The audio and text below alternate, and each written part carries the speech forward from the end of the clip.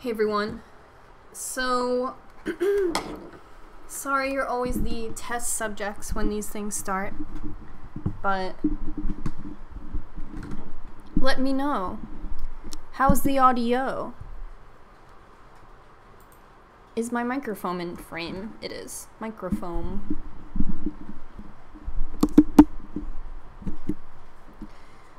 So I have my fan on and I have the window open and it's raining. So if you can hear any of that feedback and you don't like it, let me know. And I can talk more into the mic.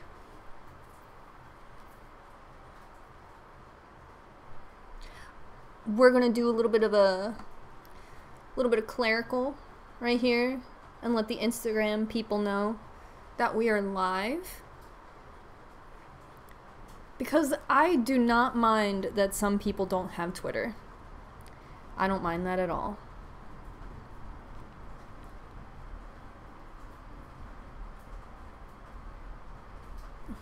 That's how I pose.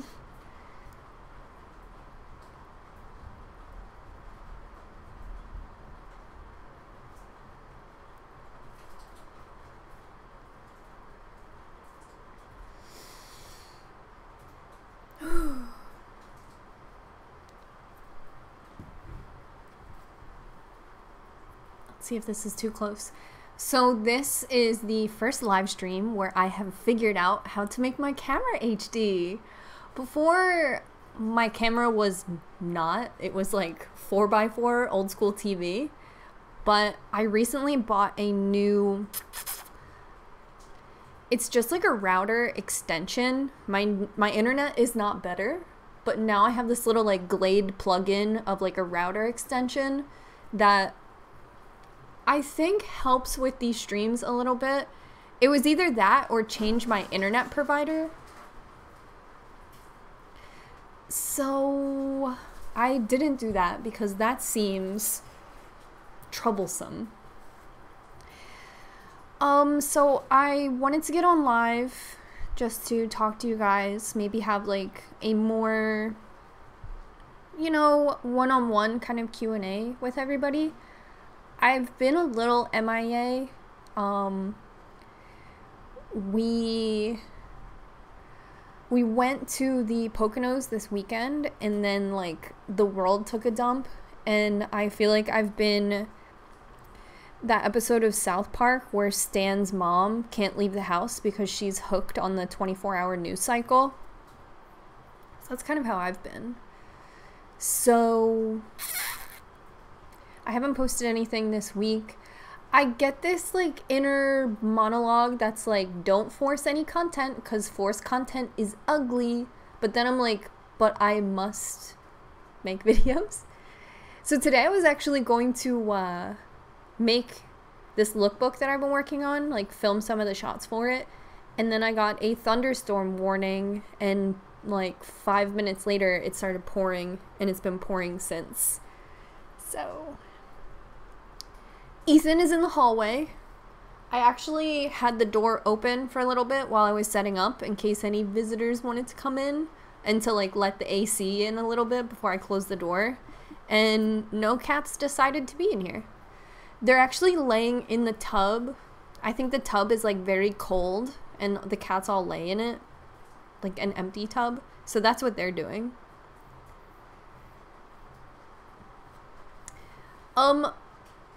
My vacation went pretty good. I guess you can call it a vacation. Kind of just like, we just went like 3 hours from here and did stuff 3 hours away. And I ran into a subscriber while I was there, which was actually really fun. And I really liked it.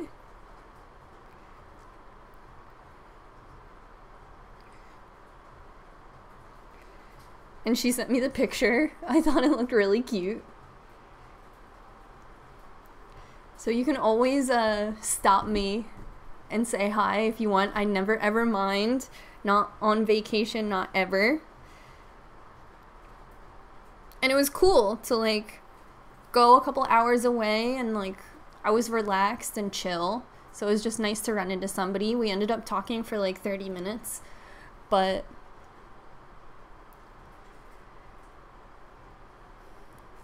oh, shout out from No Libs. Hey, have you been to that Northern Liberties Piazza Park? I was talking to one of the owners who has a like storage container, like pop-up restaurant there, and he says that he hates it. I won't say who it is, but we got into a long talk because I love talking about like trends and civics and why or why not that restaurant might be good or bad. So the second he wanted to talk to me about it, I was like, I know I was quiet before, but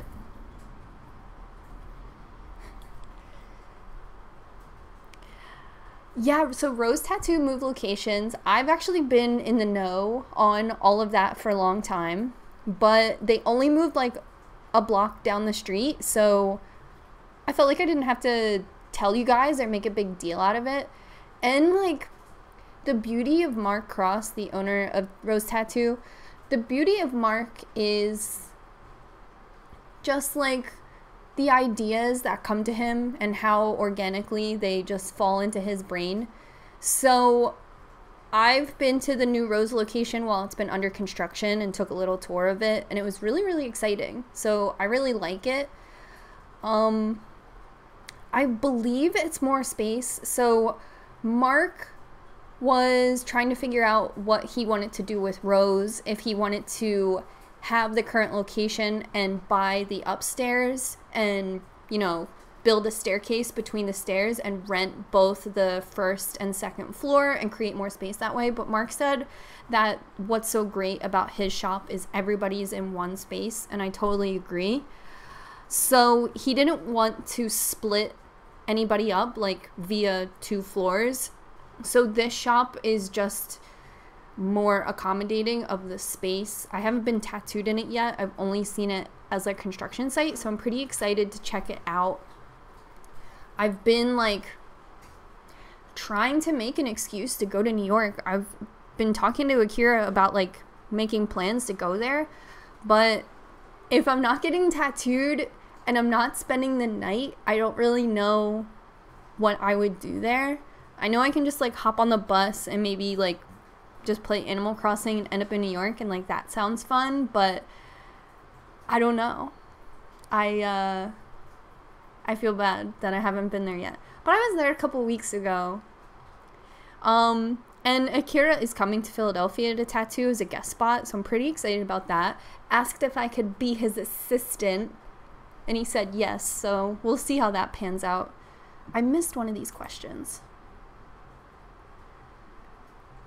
Waiting to hear thunder on stream.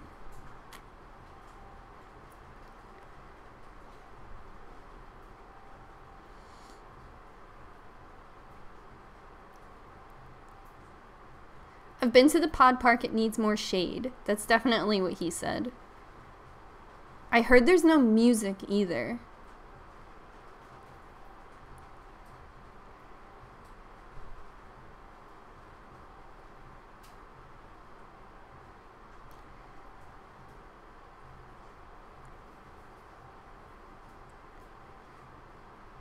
I just got tattooed by Jessie Preston when she was in New York last year, and she was mentioning coming back in September. Would you get tattooed by her again? So I want to get tattooed by Jessie so bad, and I've never been tattooed by Akira. I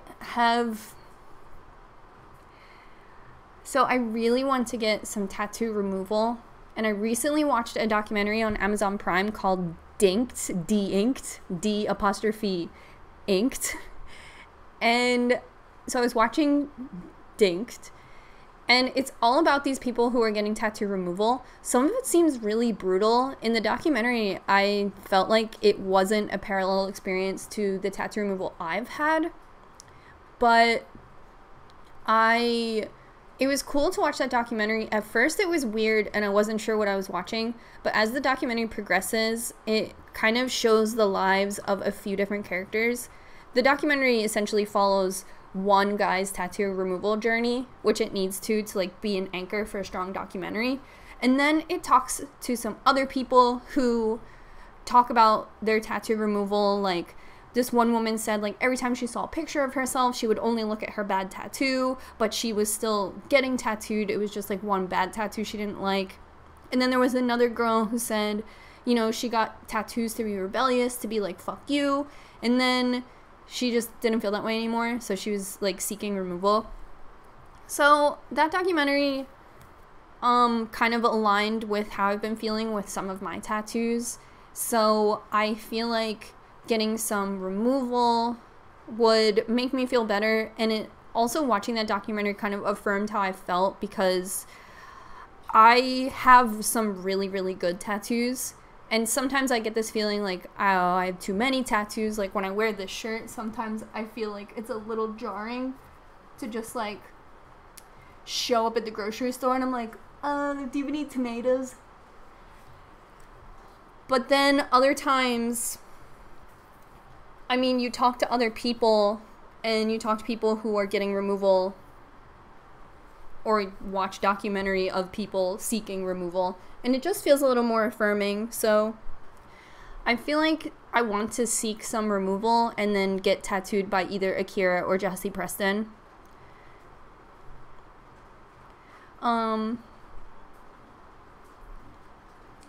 I thought the one on your arm was from Akira. So I've actually never been tattooed by Akira. We're just friends. I met Akira at Tattoo Convention a couple years ago, and then we just like, I bought a print from him and then followed him on Instagram because I just seen his stuff at Tattoo Convention and really, really liked it. Just like very organically like that. And then later that year, Akira started working at Rose, and Rose Tattoo is just where I get all my tattoos. So from there, like, our relationship was like permanent. But I've never been tattooed by him. I'm just like, I bought one of his prints, and then he's also gifted me like a variety of his prints as well. Did you change your hair or did it just fade? So I've washed it 3 times since I've done it. And the very first time I washed it, it faded completely to like just nothing. So I dyed it again with a like just a touch different formula with much more yellow, just because I felt like the yellow had like a really strong ability to stain, and it did stain my hands. So I was like, okay, I think the yellow is much stronger than the orange, just the way it's produced. So I did yellow with like a touch of orange, and then this is it. And then I went to a water park with like a lot of chlorine, washed it after the water park, and this is what it looks like now. If you have colored hair, the trick to like not having your hair like completely go crazy in chlorine is to rinse your hair with cold water before you enter the water park or like a chlorine pool. That way there's already water in your hair, so like the chlorine isn't the only thing in your hair, so your hair isn't just like drinking chlorine water. There's that fresh water in your hair cuticle that kind of helps. That's what I always do, even with highlights with natural blonde, because chlorine can dye your hair green. So I always just rinse my hair with water first. And it's good hygiene to rinse yourself before going into the water park. But I'll tell you this. So I went to an indoor water park in the Poconos, and I went for like adult swim, so 8 to 10. And there were just 2 kids in there anyway, but all the staff was like goofing around, and it was actually really fun because they let us get insane on some of the slides, to a point where I got really hurt. So I was like, so I'm done. I actually got really, really hurt at the water park. I'm wearing pants. I can show you the bruises. They're insane. So got really hurt at the water park.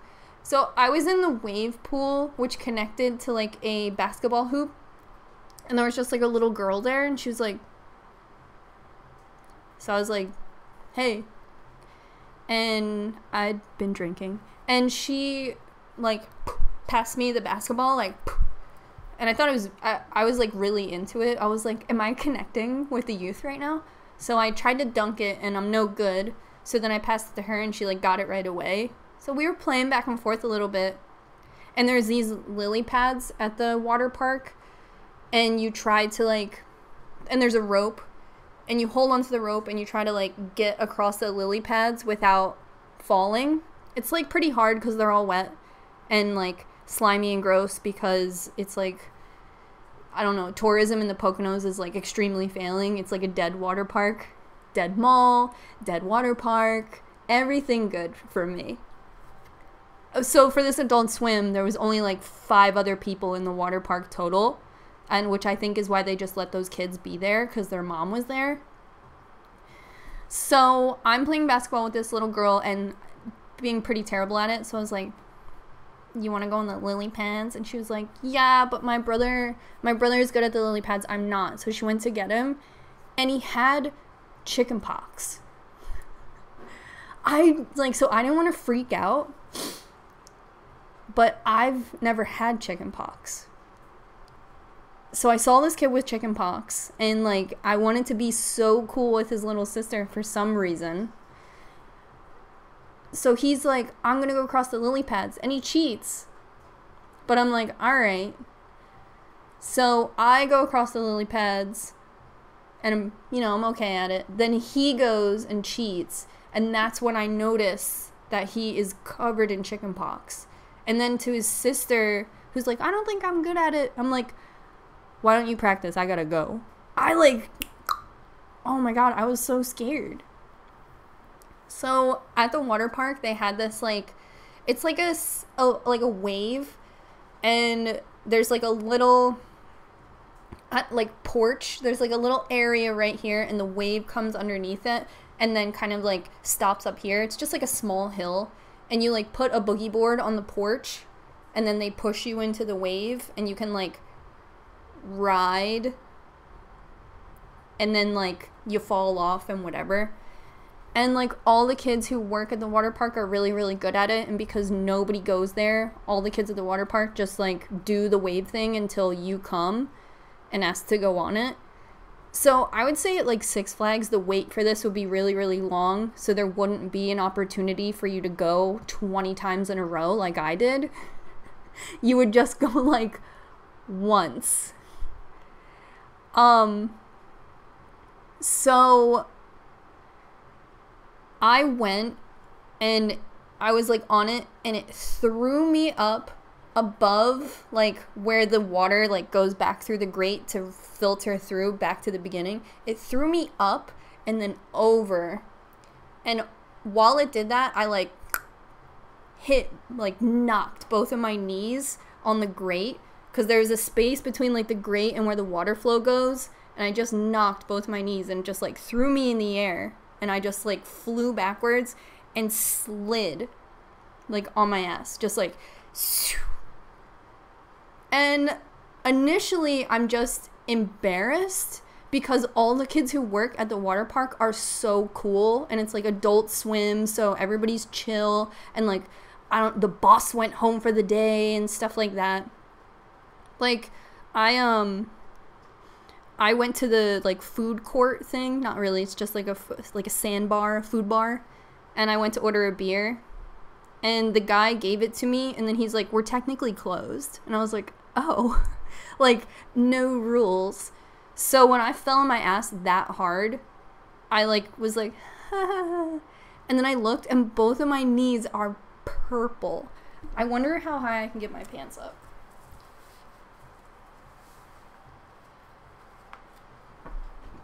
I don't know if you can see it.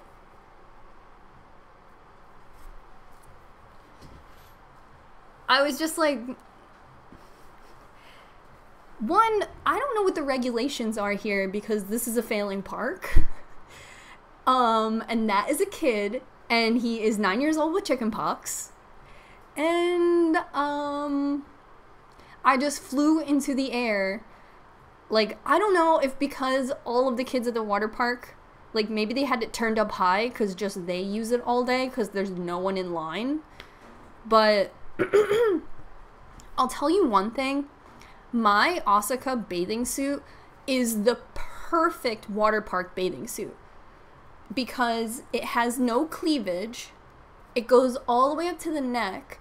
So when you're being thrown in the air from a simulated wave, no top comes up and no bottoms come down. It was like wearing, I don't know what surfers wear. It was so sick. But when I went to the water park and like got my ticket, I had to wait like 25 minutes for Adult Swim. So I just waited because my ticket was like a fraction of the price. So I was like, I'll wait, I'm cheap. So I walked past a security guard, and when I like looked at him, he was looking up my bathing suit on his phone. I was like, ooh. Sorry, best girl coming through.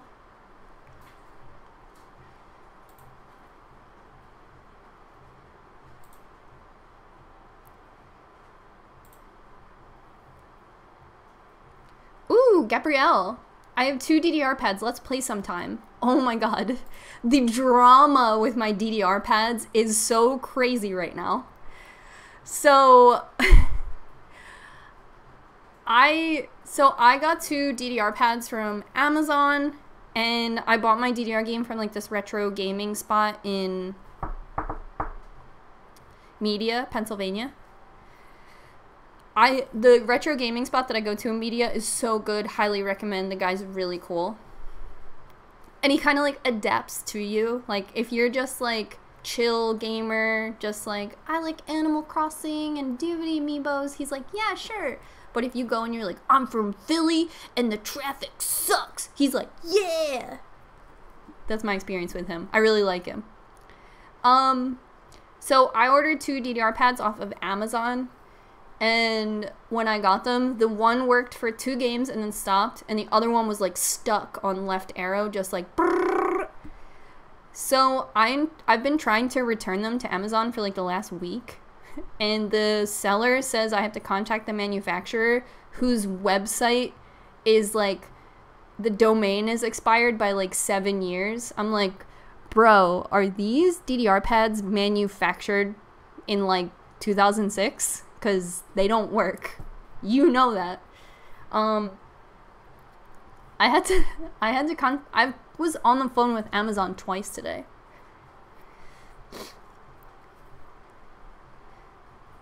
So let me look through here.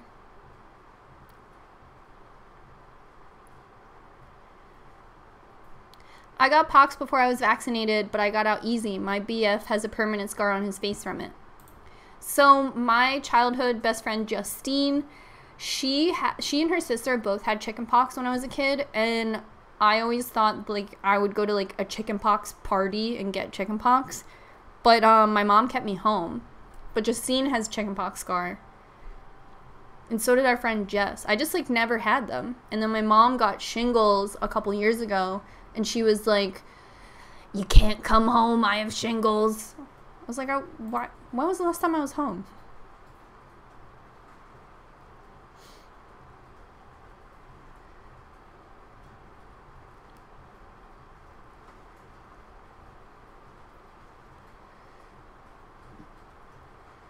In Canada, we all get vaccinated for the chickenpox. You only get it if you got it before kindergarten, when they vaccinate you before school.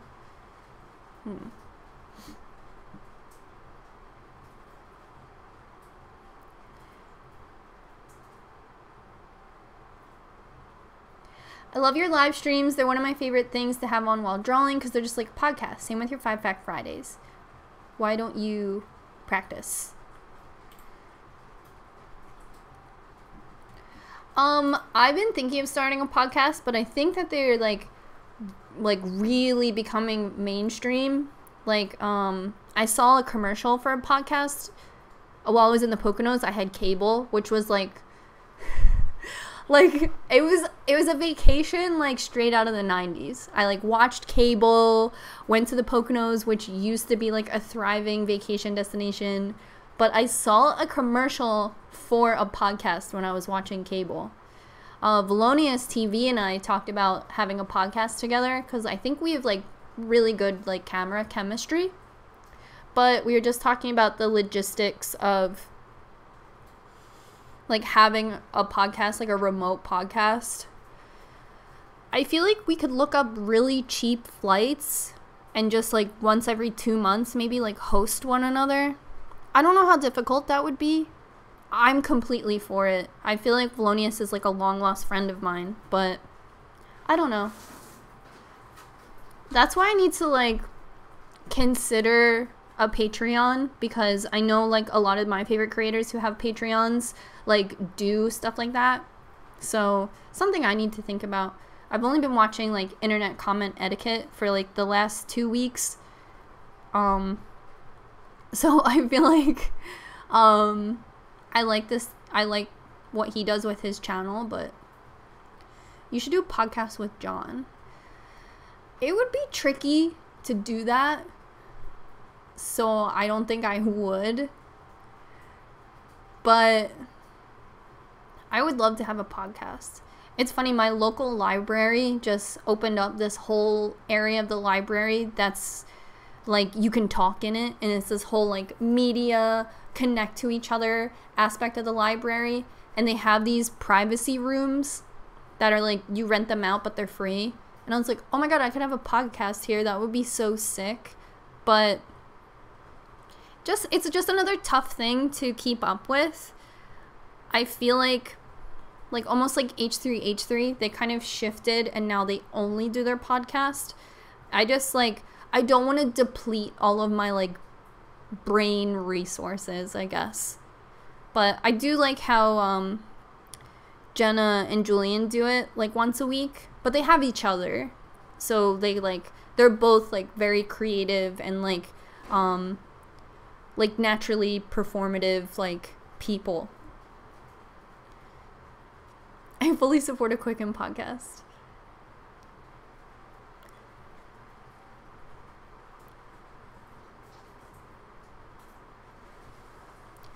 I should do a podcast with Rosie. Rosie and I have interesting like oppositional views on things, but we like really, really, really get along, so it's pretty beautiful.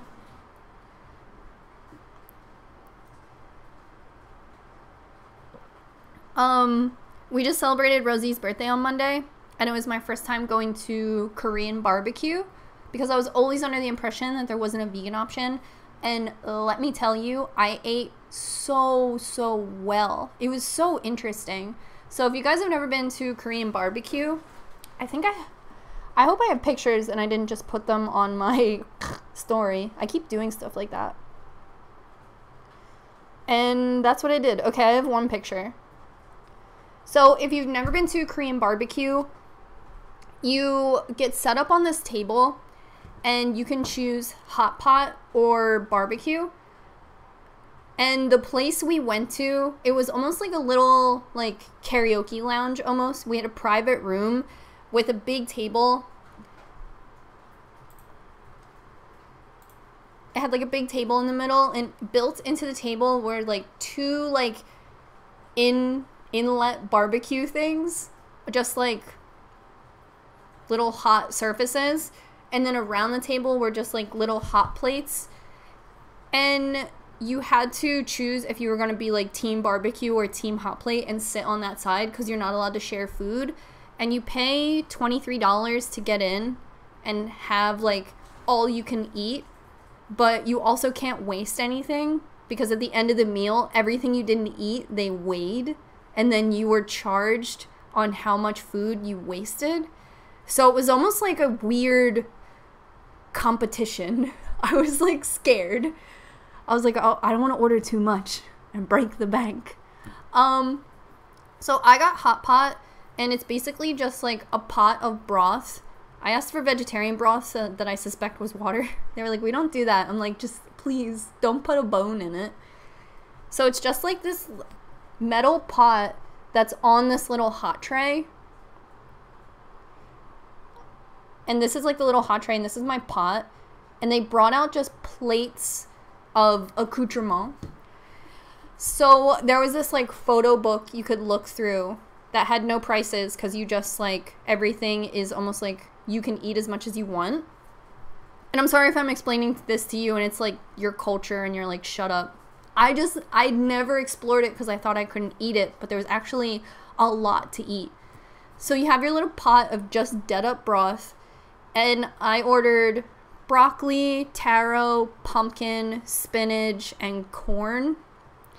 And the other people who were like team hot pot also got like crab and clams and like beef and stuff like that. So you just, oh, and I got instant noodles. So almost like a block of like dried ramen. You put it in your hot pot and you can like turn up the heat. Did you see that lightning? You can turn up the heat and it just cooks everything like a soup in front of you.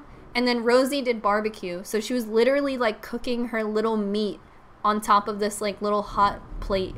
It was actually really, really fun. To avoid the like surcharges of like weighing your food at the end, everything left over we just like put in our hot pots and we were like, now I'm full. It was really, really fun though.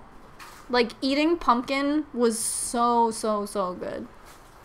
It was pretty, I would say it was expensive, but I like went into it. I like went to the ATM and I was like, okay, at the end of the meal, I'm going to offer to pay for Rosie. And that was like what I was going to do.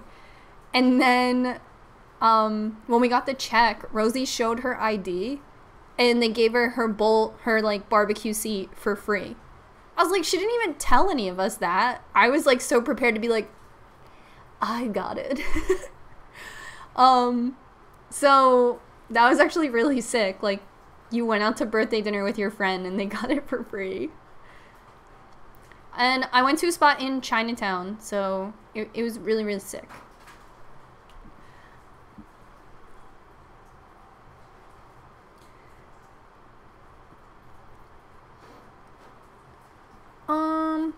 Your hair's looking so tight, by the way. Thank you. You can change your settings in IG so your stories automatically save to your gallery. Otherwise, they're on IG archive. Not sure. I think they're retrievable. They are. After you update your phone. I remember when my friend passed away, someone was like, your photos save forever, but it was like a certain date they save. So after the update, which I'm sure was like 2 years ago at this point. Charlie Was a Sinner is a really good spot in Philly. I need to go there. My friend Jeffrey and I went there for like a huge smorgasbord because his friend worked there at the time. But I didn't like what we ordered. But it may just be isolated, like the chef that night or whatever.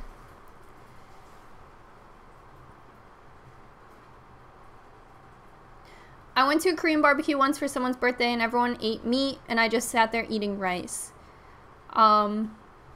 Maybe not all Korean barbecue offer barbecue and hot pot, but the hot pot aspect is what made it so cool. The barbecue options for vegan were really, really, really limited. Rosie checked beforehand that I would be able to eat there, so there might be places that don't offer the hot pot.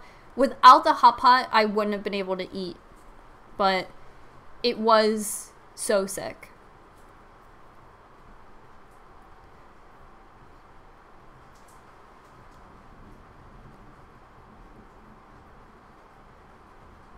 I've been loving your new editing and video style lately. Are you going to continue to do adventure videos like the ones you've been doing recently? Thank you. I would love to. Those are kind of like, I have video ideas all the time. I don't remember if you guys were there for that time. I was almost like brought on to James Charles' creative team. And then like he went through that scandal a few weeks later. So I wasn't like, excuse me, Mr. Charles. We had an arrangement. But if you weren't a part of that, I have like so many creative ideas that I either like don't have a budget for, or they don't make sense on my channel, or like I would just need a camera person in order to achieve them. And sometimes those ideas just like go by the wayside, but other times I'm able to do them. So as often as possible, I want to make videos like that. So the first episode of Cheesesteak Tour, which is a video I posted 2 weeks ago if you missed it, the first episode of Cheesesteak Tour, I actually didn't post. I might put it on my second channel, but it was just like so bad that afterwards I was able to save up and get like audio equipment. So that's what led to the rest of Cheesesteak Tour, which is now like in like a work in progress. And for me, like, it's always like, do I contact the restaurant first? Do I just show up? I like filming Cheesesteak Tour with Rosie, so our schedule's lining up. So that's always like really fun, but I love to do it. And I would love like a couple more episodes under my belt so I can explore more. But I would love to like do more stuff around Philly, honestly. Seeing myself like being filmed has been a little tough because I'm used to controlling the camera, and you just like naturally like point the camera in a way that is aesthetic to you. So it's definitely interesting seeing myself on camera. I'm like, wow, no way. But I do want to make more videos like that, and again, I should probably make a Patreon. I did create merch for Cheesesteak Tour, and that merch directly just goes back into Cheesesteak Tour. I am making merch through Teespring, which is a little bit of a learning curve. At first, Teespring put my entire like shop under review, so I was like, fuck. But now it's clear. And I just ordered a shirt for myself today as well. So that's been cool. If I can generate like a little bit of buzz that way, I think that would be really cool. And just like making videos where I'm eating, a little vulnerable, but something I'm really interested in. I love doing Philly stuff, and I want the Philly stuff to be like good and captivating and interesting, but like still show my personality. I think like the video, my bad luck video, like, I think what I really like about certain creators, like Shane Dawson, like, I felt like my video had a little bit Shane Dawson vibes just because I was, like, going out there and, like, trying to show my audience that the thing I'm interested in is interesting. So, that's what I was trying to do. I think it's just hard to get people to click on videos where they're not sure, like, what's in it for them, so they won't click on it. And I'm a viewer that way as well, so just figuring out creative ways to get my audience to click on these new videos has been tough for me. Valonius and I kind of like talk about that a little bit and love him to death. I do think sometimes I get very influenced by him, so I have to like stay true to myself while also getting advice from him. So just like getting advice from Cheesesteak Tour and like the bad luck video has been like a little hard because I'm like, how do I get my viewers to click on it? And he's like, put a picture of Belle Delphine in it. I'm like, no.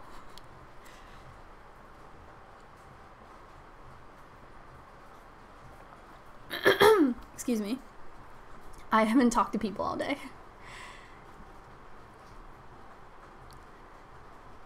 Your Philly content is everything, especially when I'm homesick and far away. Well, thank you. I really just like, I try to think about what I am like good at and what my passion is, because like I think being a creator is being true to yourself and just showing people what you're good at or what you like. And I really think like Philadelphia is one of those things. Like Philly is really unique and quirky and dangerous and old and weird and affordable and interesting and like my home.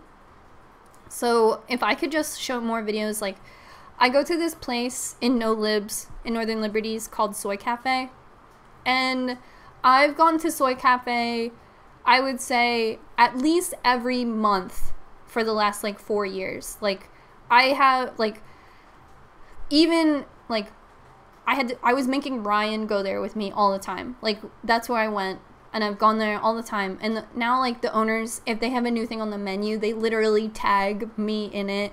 They'll send me DMs that are like, there's a new menu item, like, it's really, really great. I went for Taco Tuesday for the first time, like, 2 weeks ago, because they had been tagging me in Taco Tuesday for, like, the last, like, 6 months, and I was like, I can't believe I haven't gone. I feel so bad. Just, like, seeing this tag and being like, I'm busy. So I finally went, and when we went, the owner, like, especially prepared our plate, brought it out to our table, and even give us free samples of this, like, handmade vegan ice cream she's been making, and just, like, asked us how we felt about it. And I just, like, could have cried, because it was like, it's like being a part of a community that trusts you. Like, going to Soy Cafe, they trust that I'm their customer, but they also, like, have told me that they watch my videos, or, like, have told me they like my Instagram pictures, or like my hair, or, like, went out of their way to be like, I like your shirt. And all of that just makes me feel, like, super, super welcomed in their space. So just, like, being a responsible enough creator that they, like, treat me well when I go in. And I know it's, like, out of a mutual, it's just, like, really, really nice. So that being said, those connections that I feel like I make with, like, people in Philadelphia, I would love to turn into something, you know what I mean? The duality is, I also just, like to be silly. And I also, like to do fashion, and I like to do beauty videos sometimes. So it's hard to, like, give my channel up to a certain direction, because I'm not, like, willing to lose the other stuff. And that's what, like, is so tough. And that's the, like, tough thing I have when I'm, like, bouncing ideas off of Valonius, because I'm like, oh, I want to make a beauty video, and I'm filming a lookbook, and then I have to go because I'm filming a cheesesteak video, and then I have to make a tattoo video. And he's like, stop it. So that's what's tough, like, keeping all of those things active on one channel. And you guys know that, like, YouTube wants you to focus on just one thing, so that's what's tough, because I like, can't convince my audience to watch everything. And I don't blame you guys. Like, it's definitely hard for some of you to, like, click on one of my beauty videos, or, like, click on a fashion video. But then I get really hyped because people are like, I like your fashion sense, and I'm like, oh, cool. So it's tough. But then, you know, your core audience will trust you. So it's just, like, getting the people who trust you and trust, like, your vision or trust your ideas to click on those videos, because a lot of people won't watch a video unless it has views already. They don't want to waste their time.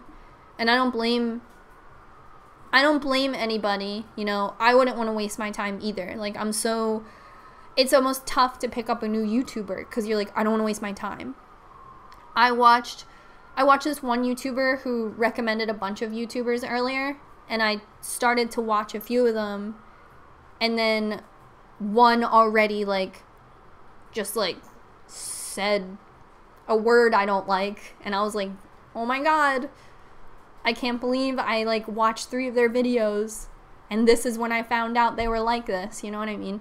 Which I'm like, usually, it was the context of it that I didn't like, but you know what I mean. Did you get your roof fixed? Yes. Just in time for, like, my, my office redo. The light in my alleyway just went out. That's pretty weird. I have other... Nope, that didn't add anything. I have, like, overhead lights. I don't think you can tell the difference.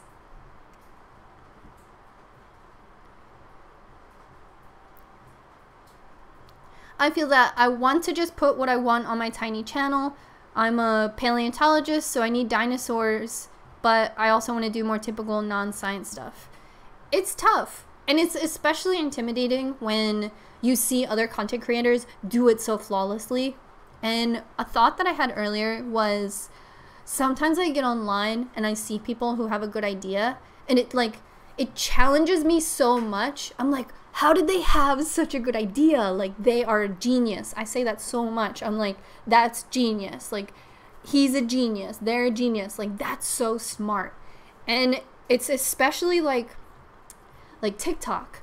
Sometimes I think there's so much genius in some of the like comedy sketches that happen in a second, or like someone says something really, really just funny or smart on Twitter. Sometimes I'll see little tweets that are like 5 words that are so like hilarious and thoughtful and smart with just like 4 words. I'm like, I can't believe that some people are so smart and quick and witty, and it's very intimidating. And sometimes I'm like, I should get off the internet, because I'm like doubting myself so much, because I'm like, oh my god, I'm not smart, I'm not funnier than a current 18-year-old. You know what I mean? So it's definitely tough. I'll see like hair looks or makeup looks that are like, but last night I was at the supermarket and I picked up a Vogue magazine, because I was like, oh, magazines are probably dead. And there was some stuff in the magazine that was like still inspiring. So I'm almost like, should I read magazines so I can be inspired by something flat that like is only interpretive? It's not interactive in a way that if you're seeing something online, you can interact with it by talking to the person or reading the comments. Like if the person is like unreachable because they're like famous or whatever, you can still interact almost in the comments, and they almost like shift your perspective. But a magazine is not interactive. It's only interpretive. And the only person who can interpret it is you, unless your friend is over. So for me, it was almost like, I feel like I should like read this magazine, because I've been having such a tough time lately, like just figuring out like where I belong and everything without being intimidated and without feeling like I'm not like faster than like a Gen Z or something like that. But that's just like a shower thought.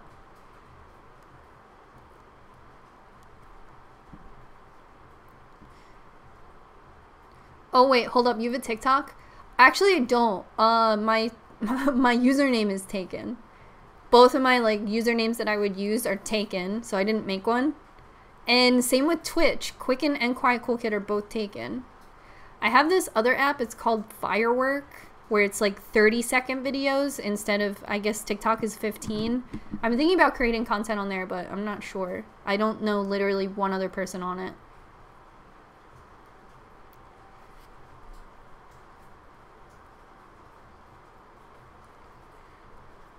Office redo coming soon. It's coming very soon. I think like on the 13th is when you can like get ready for it. But soon, very soon. And it's gonna be huge, and I'm so excited, because like I've been giving you guys like kind of glimpses of it, but I really want to like talk about it long form, like how it's kind of changed my creative process. It's been really nice. So Michaela in the super chat has said, tips Fedora, milady. Thank you.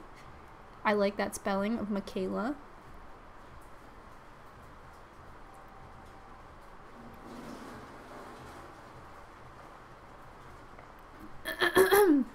Sorry, excuse me.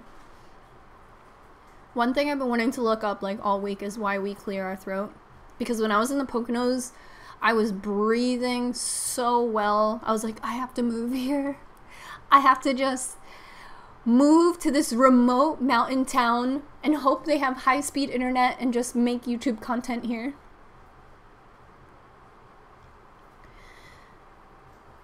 You're a person. Everyone has multiple interests. It's so weird that YouTube doesn't get that by emphasizing putting the same kind of videos out. It's true. It's definitely tough, because so many people can be on YouTube, so you can create like the same format video all the time, and that's when people expect. And like I fall into it too, like the internet comment etiquette, he makes the same kind of format video. And it's so, so good that you learn to expect it, and then you can like binge, almost like Netflix, all of his videos. But if you sat down to watch my channel and you were introduced to it for the first time, it just might be more difficult. You might like go through all my Tattoo Talk Tuesdays and then be like, well, what's this other stuff? You would have to put trust in me that my other stuff might be something that you're interested in. And I think that's tough. It's definitely a lot harder for your audience to trust you. I think there's been like a lot of people who have been disappointed by like their favorite online creator. So that trust is a little harder to earn, I would say, these days. I don't know why I did a money symbol, but just like, do you trust me?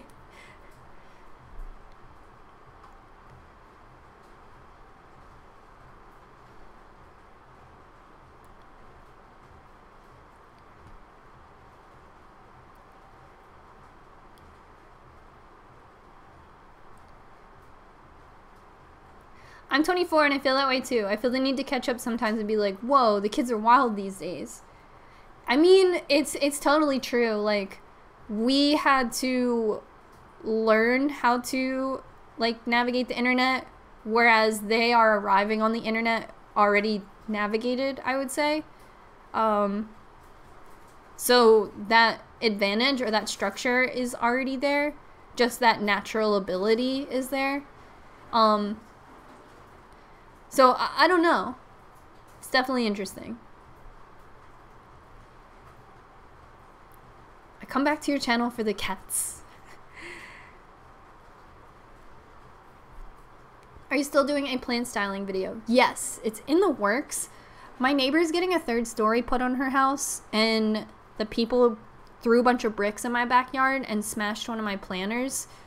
I talked to the like project manager, and before I even like explained myself, he's like, oh, we'll replace it. I'll replace it for you. I'll get you a new one. And I was like, you didn't even ask me what it looked like. It's from Umbra. It's expensive. So that is where that video is.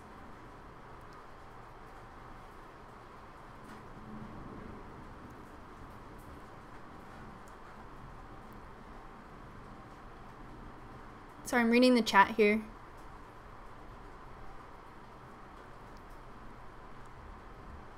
Super offhand question, but does John have tattoos? My fiance has none and I have full sleeves, and sometimes I feel weird about our dynamic. It's funny that you say that because normally I don't care at all. But then if we are like this weekend in the Poconos, and I know like some people hate when I say stuff like this, but it's just absolutely true, and I just am not making it up at all, and it is 100% my organic perspective and not like a snowflake perspective. I'm being defensive, but what I'm about to say is, you know, when I'm in the Poconos, I do feel a little like under a spotlight being very tattooed.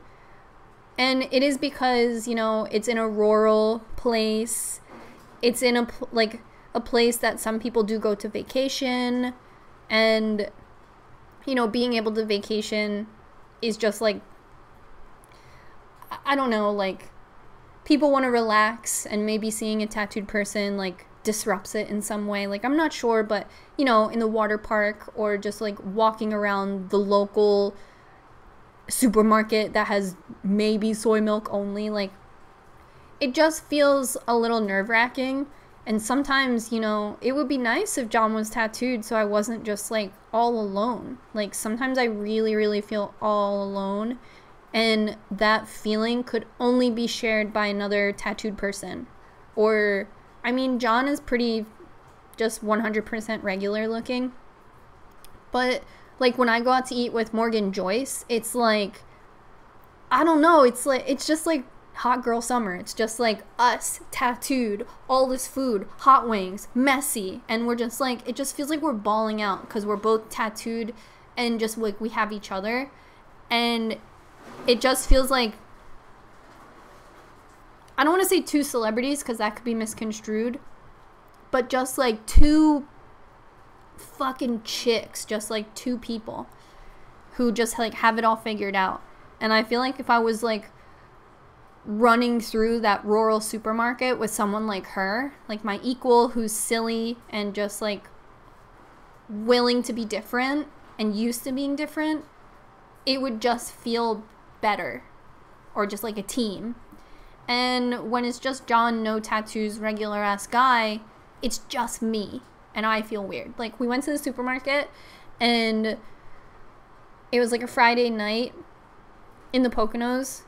There's nowhere for me to eat, so we just get groceries. So the orange juice was like all the way in the back of the fridge, and it's like those fridge shelves, like supermarket fridge. So I stepped onto like the bottom part of it to reach up to get what I wanted all the way in the back. It was very quick, like very instinctual, like, oh, I can't really reach, let me like get a step up. And doing it just makes me seem like a creep because I have this big Playboy bunny tattoo and now my hair's orange and I'm just like doing something like mildly inappropriate. And the audible gasp I heard from one lady walking by, she was like, ah! And I looked at her, she was like my age. I was like, if I was with Morgan, you would be like, these crazy bitches, and I would feel great. But because I was just with John, who's like, I'm like, God damn it, I feel like a freak.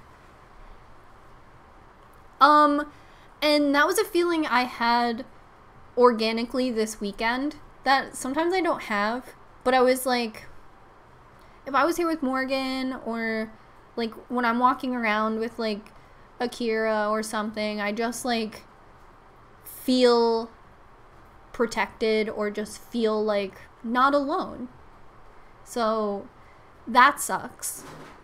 But like, I don't wish he was tattooed in another sense, but I also feel like there's just things he'll never ever be able to relate to me about, and like that is disheartening.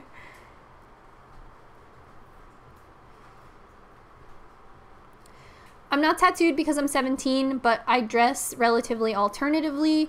Having a group of other alternative friends makes me feel so much more secure. Yes, that's what I mean.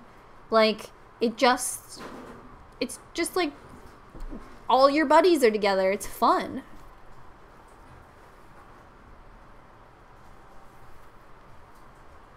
John is scary, maybe.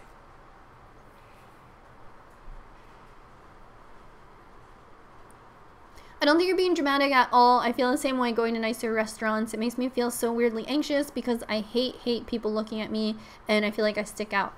Yes. So for my birthday, we went to this really nice restaurant. It's called Veg in Philadelphia. It's really, really small foods. So it's not expensive in a way, but you're encouraged to order a ton of plates.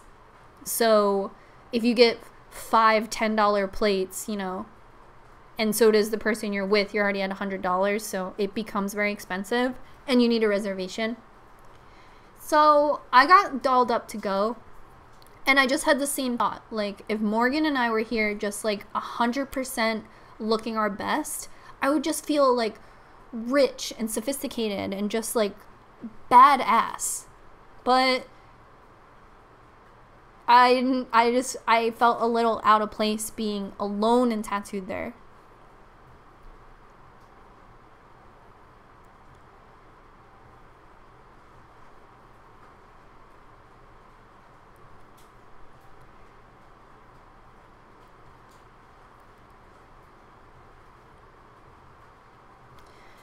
Hi, Qcknd, much love. I'm also in this thunderstorm. It's pretty insane right now. Yeah.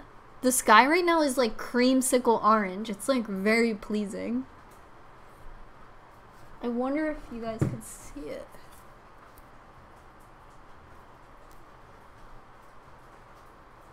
Isn't that like pretty crazy?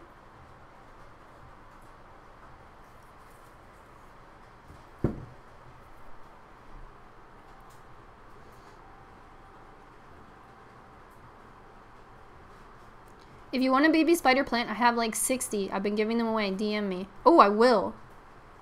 I really want that. Oh my god. How do I deal with the desire of wanting to support local tattoo artists, but also having fears that there are better artists out there who could do it better? Instagram really plays a role in this. This is too true. To like my whole life. So I really only want to get tattooed at like Rose Tattoo. So it's a little, I feel bad because I'm not getting tattooed in Philly, which in like the last 5 or 6 years has taken on some really amazing artists who I've just like completely missed out on. But then you also miss out on that like local sense. And you know, if you're around town or whatever, it's nice to get tattooed by locals because it like connects you with other people. So I definitely constantly feel bad that I'm not getting tattooed by locals, especially because they're pretty good. And I do feel like if people know who I am, they're like, oh, she's not getting tattooed by us.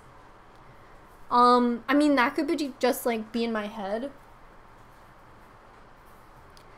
But it's something I do feel bad about. And then I do feel bad that I'm not getting tattooed by like people around the world as well. I don't know what to do about it, but it's definitely a feeling I have as well. It makes me feel pretty bad. But yeah, it's definitely like the role of Instagram. And it's tough, especially when you're like buds or have like a back and forth with a tattoo artist. Like, there's a couple tattoo artists in Philly who like, I'll reply to their story sometimes, and then I'm like, I don't get tattooed by you, I feel so bad.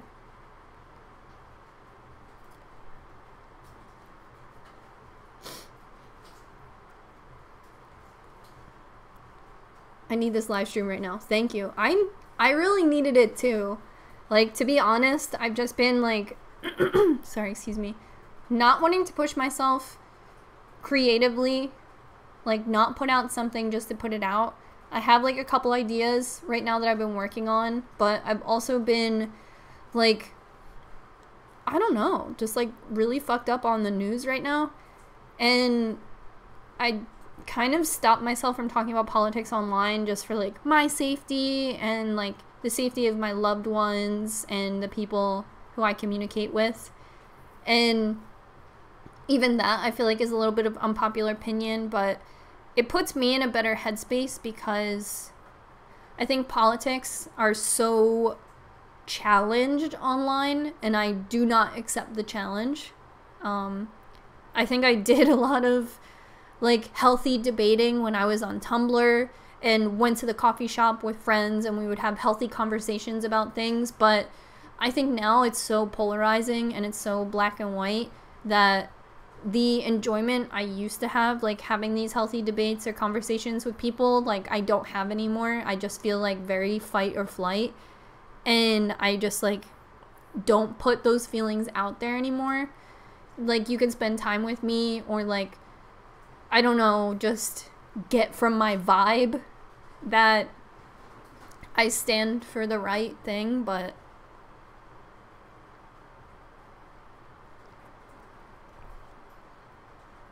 it's just not something I do, and it's 100% for my personal safety and my personal well-being. And even I like, it took me a long time to get to that standpoint because I felt like it was my responsibility as like a person with a platform. And I'll see things that are like, fuck anyone with a platform who doesn't like stand up and blah blah blah. And I was very manipulated by that mindset for a long time. And I think that, like I said, it manipulated me to speak outside of my comfort zone. And it wasn't something I was actually willing to do because it really upset me. It took a lot out of me. And like I said, it put me at risk online because it's just like my politics aren't a hill I'm willing to die on, you know? I'd rather my content speak for me and not my politics. So it took me a while to get over that, like, if you have a platform, you should do this.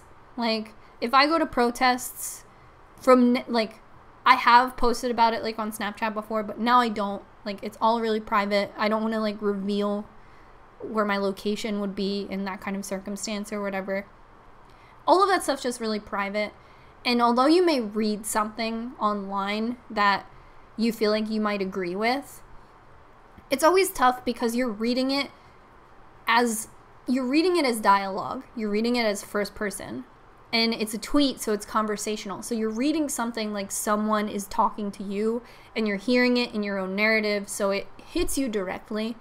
So all of those like things online, although they're written by people our age, and they're written by people who you know have a fair intention, for me, I was just like, actually, even though I have a platform, I don't think that I should speak about anything like this because, one, it might skew someone's judgment and they might like me, so they might just agree with me. And that isn't totally fair because depending on where you live, depending on who you are, depending on your background, like there just might be nuances to your beliefs that are very specific to you that shouldn't be encouraged by me, you know?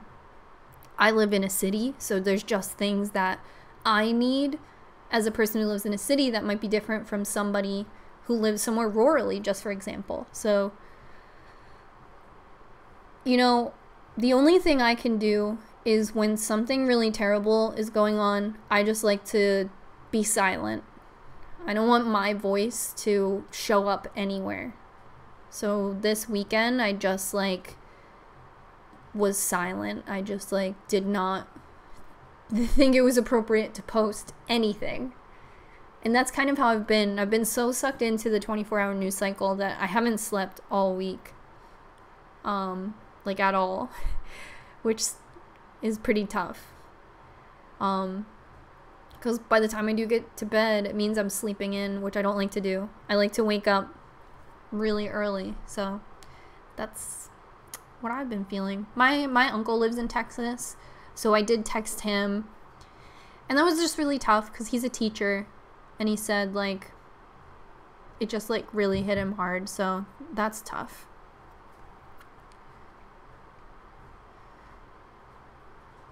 I'm just gonna read some of the sidebar here for a second. Sorry about my nose.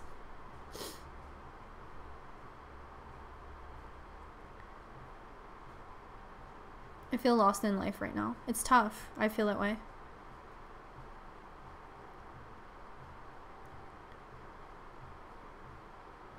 Having a break from watching the news has been amazing for my mental health. Yeah, it's another one of those things that I like read online that's like, it's your responsibility to be caught up on the news. So I'm 100% caught up on the news.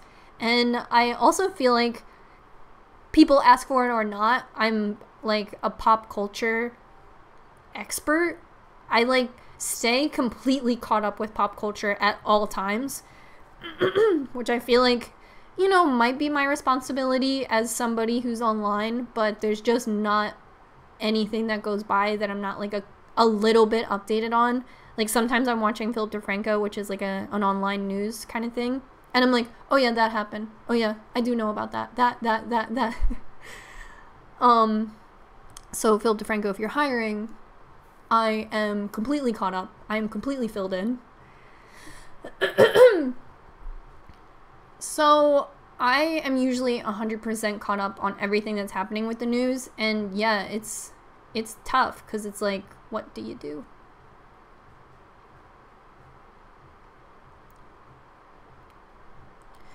Do you have any advice for someone who's feeling so far away from their identity and just in absolute chaos? I don't know how to get back to feeling myself.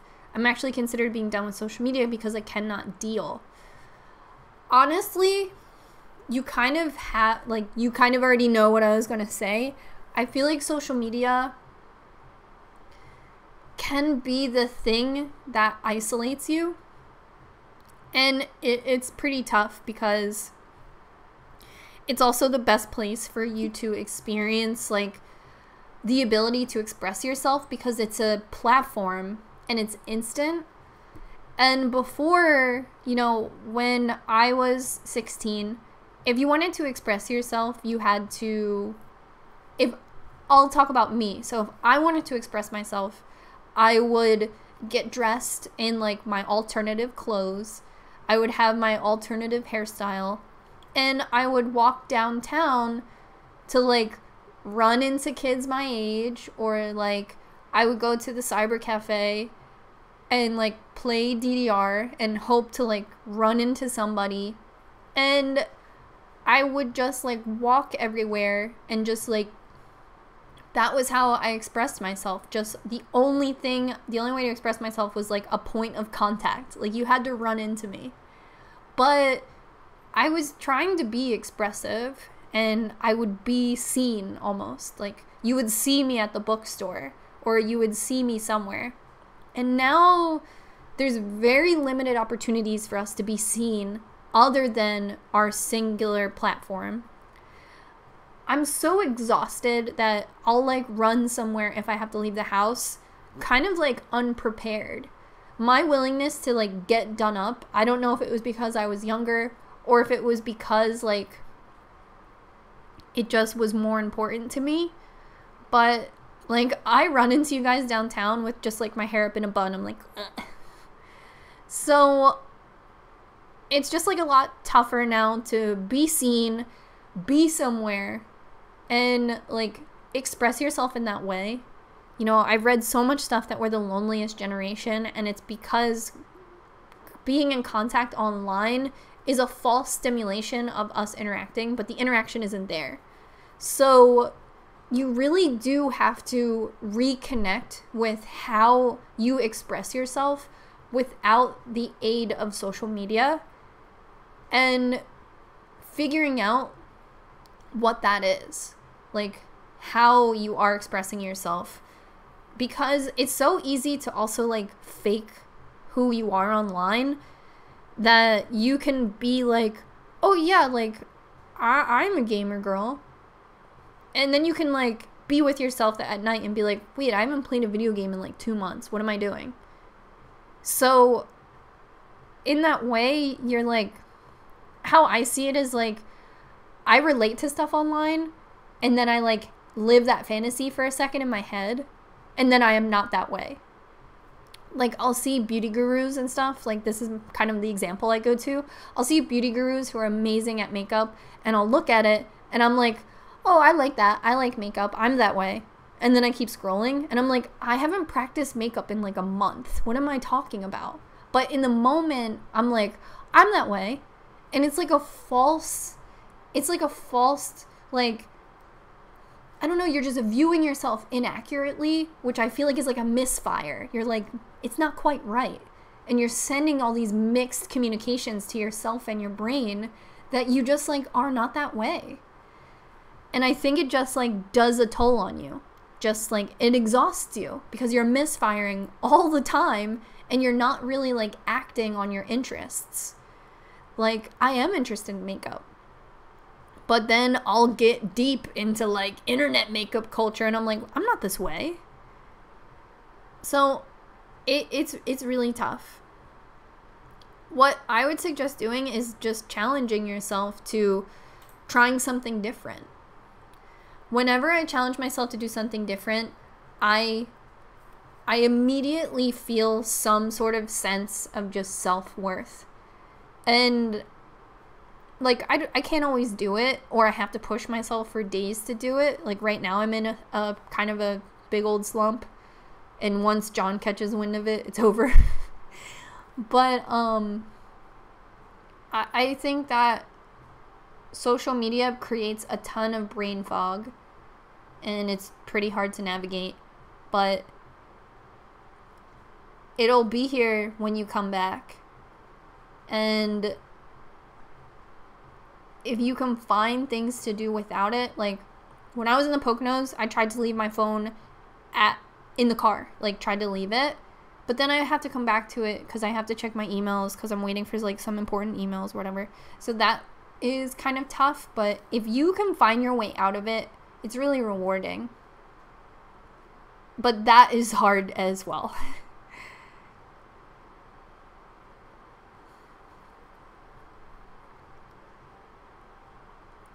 It seems like a lot of people are disconnected from their surroundings and not living in the moment nowadays. That's also been something that's been kind of tough for me.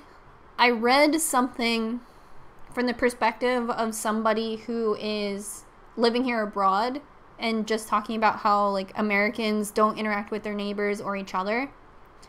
And I mean, in Philadelphia, I'm pretty lucky because we live in homes that are touching, and I have a pretty good relationship with my neighbor. And when I lived in my apartment, I spent every day with my handyman. But that is a Philadelphia thing. I do feel pretty upset that I'm not connected with more of my neighbors. A lot of my younger neighbors, I don't connect with at all. And, like, the other night, all I wanted to do was, like, sit on my step and drink a beer. Because, like, that's what I used to do with Ryan. We would, like, pull up beach chairs and sit outside for hours and just, like, watch the traffic and just exist outside of our house. And it was nice.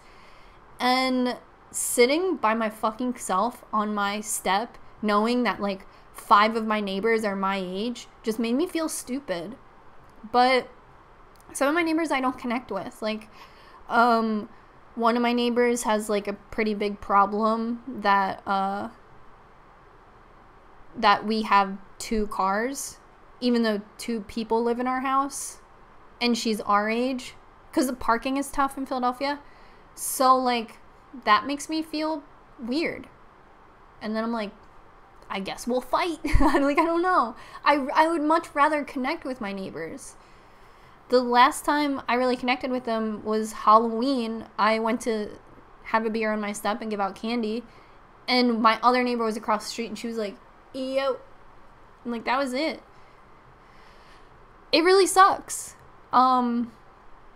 Because, like, my friend Logan lives in Philadelphia, but he lives an hour away from me. So it would be ridiculous for me to be like, do you want to come over for 20 minutes and have a beer and then leave? Like, that would be so fucked up. But, like, that's the interaction I kind of crave, you know? Just, like, it's after work. I've got 45 minutes until I make dinner and go to bed. I wish I could interact with somebody like that.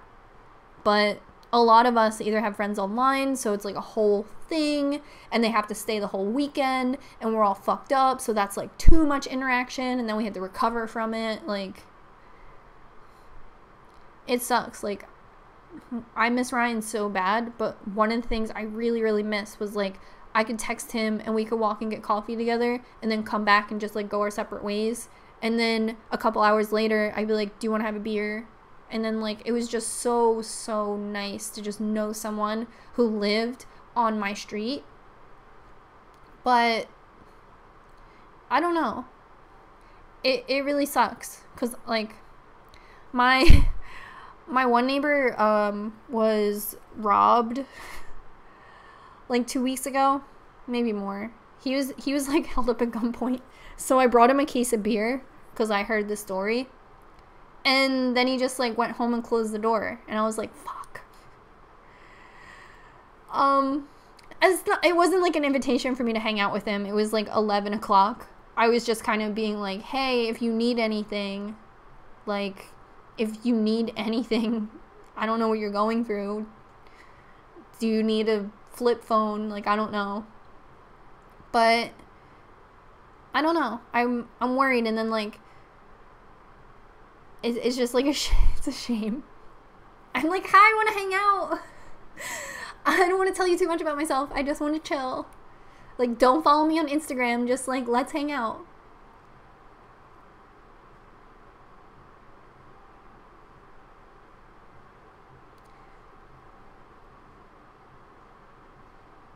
Most of my friends interact with me online, and I know most of the things they know about me because I share them online, and I feel like all our interactions online are really shallow. Yes. So, I was like, I have a couple different ways to explain this, but it's kind of like you share these things online, and then if you happen to run into somebody, you have to talk like this.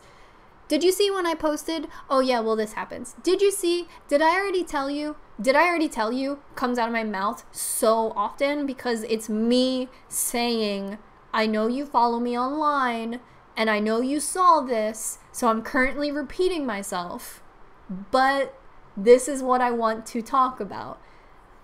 So, like, did I tell you or did I already tell you is something all the time. So I, like, I feel bad because I do this to Logan, and I haven't talked to Logan about this yet, but Logan's a little younger than me, so Logan will like text me throughout the day stuff he's doing, and I want to wait until we hang out to hear about it. Even though he can tell me instantly, I want to wait until we hang out. And like, I'll respond all day, but I'm like, I want to wait till we hang out. Then we hang out and we're both just like interrupting each other because we're like, but that's the thing, like, I have like a few friends that I would be dying to hang out with, but we just like talk every day online, or we like, they reply to my story or I reply to their story. So like, I've seen their story. Logan just texted me, so I see their story, and then I'm like, okay, now I can't like ask them about it. I have this one friend and I have this one friend, and the last time I saw him was for like South Philly Festival, and I went out there, and it was the first time I saw his house and all of this stuff, and he wants to like get into fitness. So I'm always like, oh man, there's this free yoga event, I should hit him up, because I feel very connected to him because we talk every day on Instagram very casually. And then I'm like, is it like really weird and personal that I'm asking him to like do this yoga, like free yoga in the park with me? Because we talk every day, so we're friends, but I'm like, am I like overstepping my boundary because he's a boy? Is it like weird? But I'm like, but we're fucking friends. We talk every day. Like, I know what's going on with you.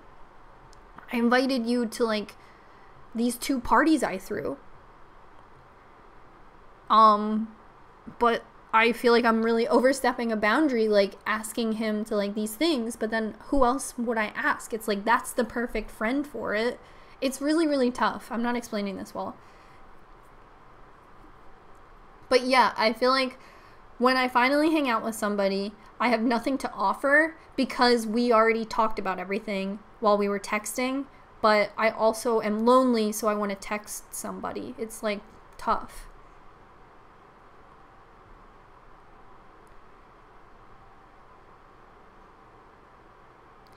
Yeah, I always wait in real life. Literally, when you work in social media, you feel this need to turn off after. I feel like no one relates to me on this, though. That's exactly how I feel. So I feel bad because I always try to be like a regular ass person when I'm hanging out with my friends, and I never try to be like a YouTuber. So one thing I always feel guilty about, and I may have talked about this before, is when I'm with my real friends, like doing real stuff, I don't always take a ton of pictures because I already took a ton of pictures, like already today. So I'm like, cool, I'm doing my thing. So like, I'll feel guilty like, oh, I'm with Rosie, but I didn't take a ton of pictures. Like, I bought Rosie a bunch of fireworks for her birthday. And I didn't take any pictures of us like lighting them off because I'm like, oh my god, I'm off my phone.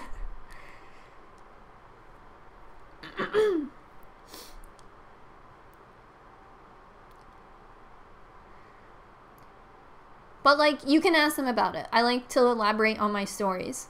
I always do that for sure. What I said is like a little nitpicky. Like, I'll dead up repeat myself. I'm like, I know you saw that story and I'm telling you all about it. But it's always that like pretense. I'm like, oh, did I tell you about? Because they have the option, like if you are with somebody who's like kind of a dick, they have the option to be like, I know. And I'm like, please.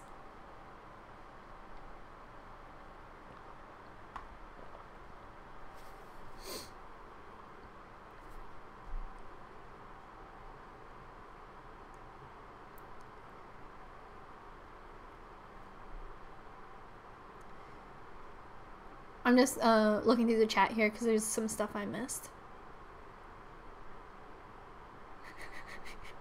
Robbie, stop.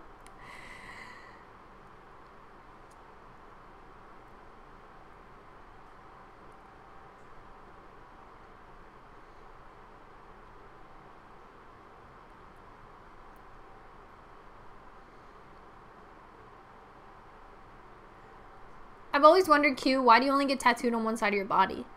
I really like the effect of just this one heart on this side of my body, and I wanted to finish one side before I started on the other, and I would say, like, I don't feel completely finished on this side yet, and my back is not finished at all.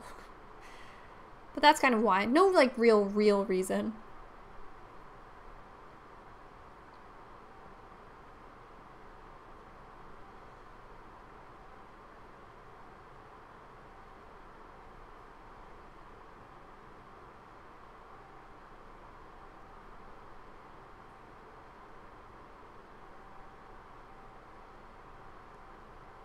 It's weird how I don't see social media that way. Crazy to think we all experience the internet differently. For sure. I think that my experience online is definitely, like, hyper, not exaggerated. I don't want to say that I'm exaggerating, but I spend so much time online that whatever I'm feeling is the effects of somebody who spends a ton of time online. Like, I like to think of, like, Morgan or Valonius as, like, my coworkers, or, like, Rianne from Wife Life.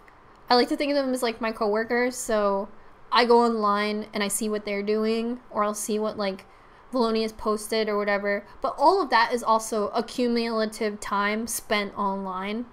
I saw somebody say that Twitter is kind of like the Slack for freelancers, and Slack is kind of like a platform where like coworkers all communicate. So I spend time online just like seeing what my other like freelance friends are doing. Then I see like what trends are happening. I'll see what other YouTubers are posting. I'll see what's happening on Instagram.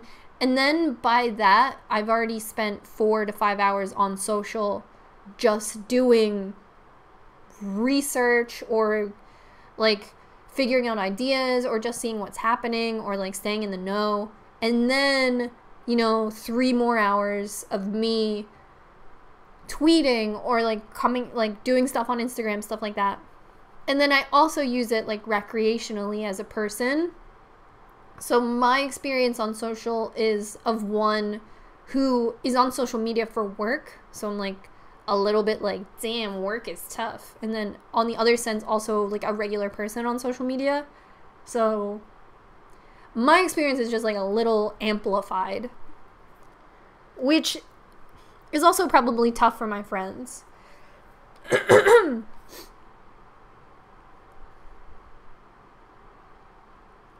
I found making friends as an adult so difficult. Any tips? I'm stuck in a cycle of being scared to go out alone, but not meeting anyone because I'm too anxious. That is kind of like, I had this thought the other day that it's like easier to like meet guys than it is to meet friends. And that is like a little heartbreaking for me, but it's like kind of true.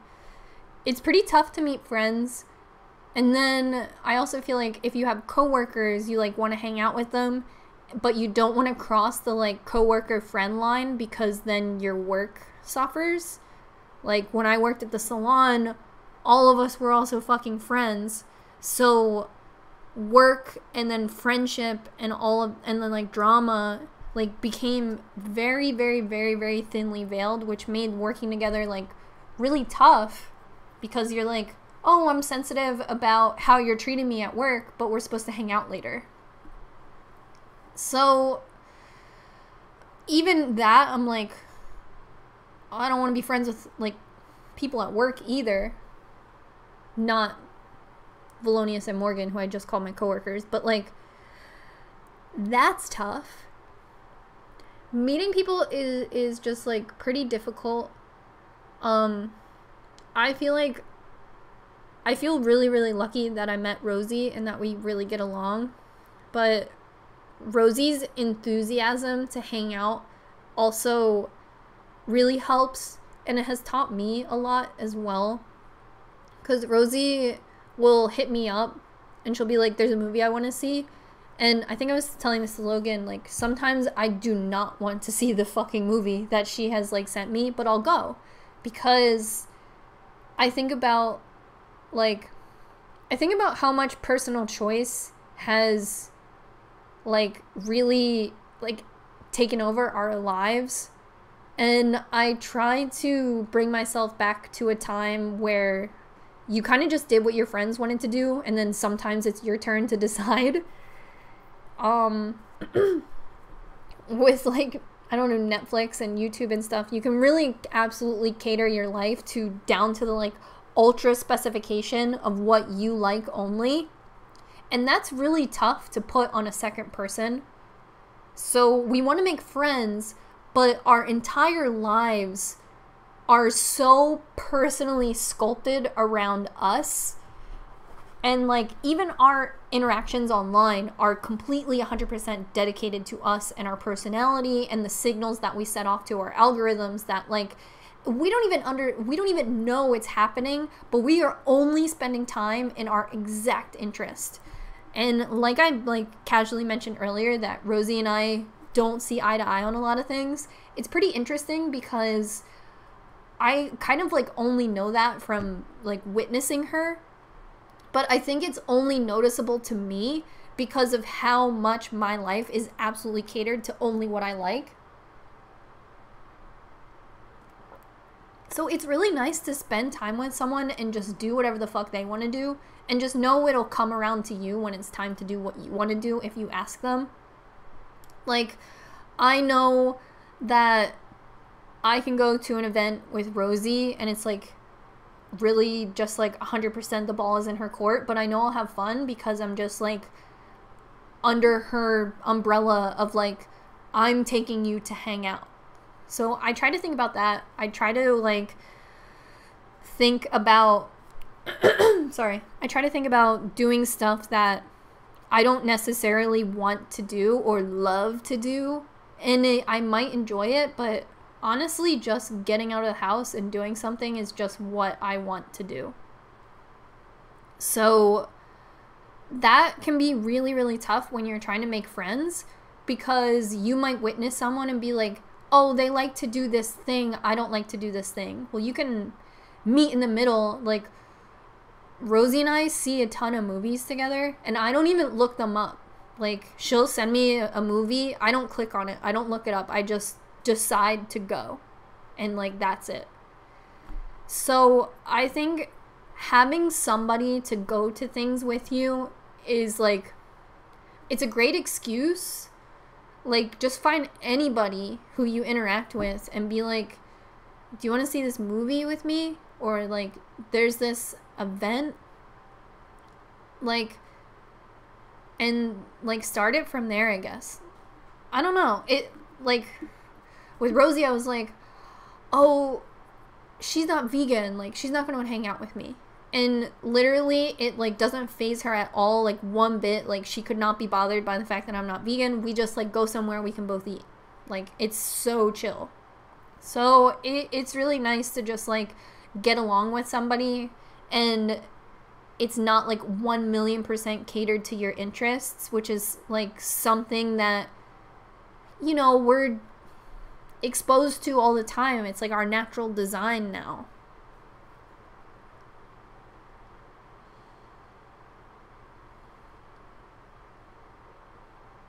I have major anxiety, but honestly, a night to experience one new thing can be so worthwhile.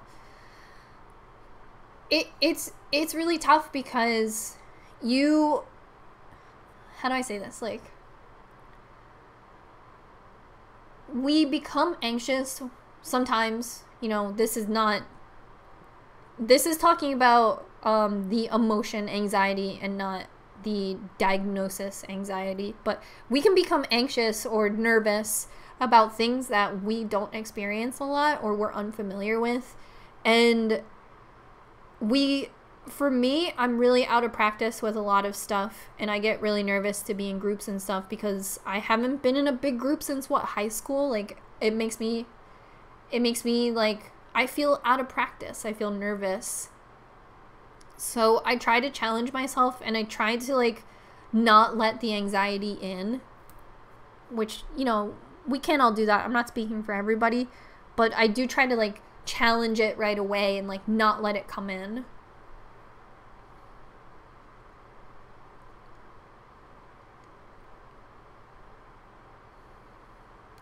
Um, so our Bronco was totaled, and it's a total loss. And it was kind of tough because some of the comments on the video are like, you can still fix it. My dad could fix it. And I'm like, I'm telling you it's done. So our Bronco's a total loss. So John's dad was letting us borrow his minivan in the meantime because we have a work truck, John's work truck, and then we had the Bronco. That was our like passenger vehicle. So John's dad has lent us his minivan, which is automatic, so I can drive it. So we've been in possession of this minivan, and I have not driven a car in like, I think I got rid of my Monte Carlo when I was 21, and I've driven like a handful of times since then. Like, if I go home, like, maybe I'll drive my grandmom's car, like very minimal. So I've been driving, and it's been so hard. It's been so unbelievably scary. And I joke that I'm not a good driver, but I'm driving, and at the same time I'm like zoning out and telling myself I'm not a good driver. And I don't know where it comes from, and it's really scary. It's really hard to navigate.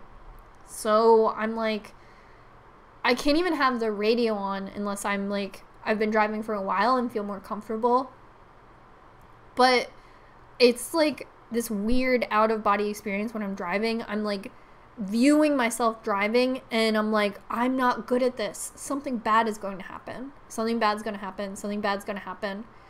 So I got on the highway one time, and I wasn't driving fast enough, so like cars were beeping at me and stuff, and I was just like, it's so easy for me to just die right now. And it was like very overwhelmingly scary. So I'm going to apply more lipstick.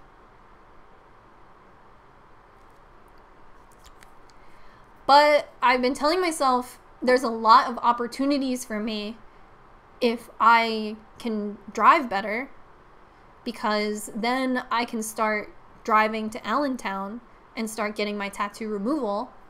But I have to take the highway to go to Allentown because it's about a 2-hour drive. And there's like thrift stores across the bridge in New Jersey that like Logan wants to go to, and I was like, I'm not ready to drive over the bridge. But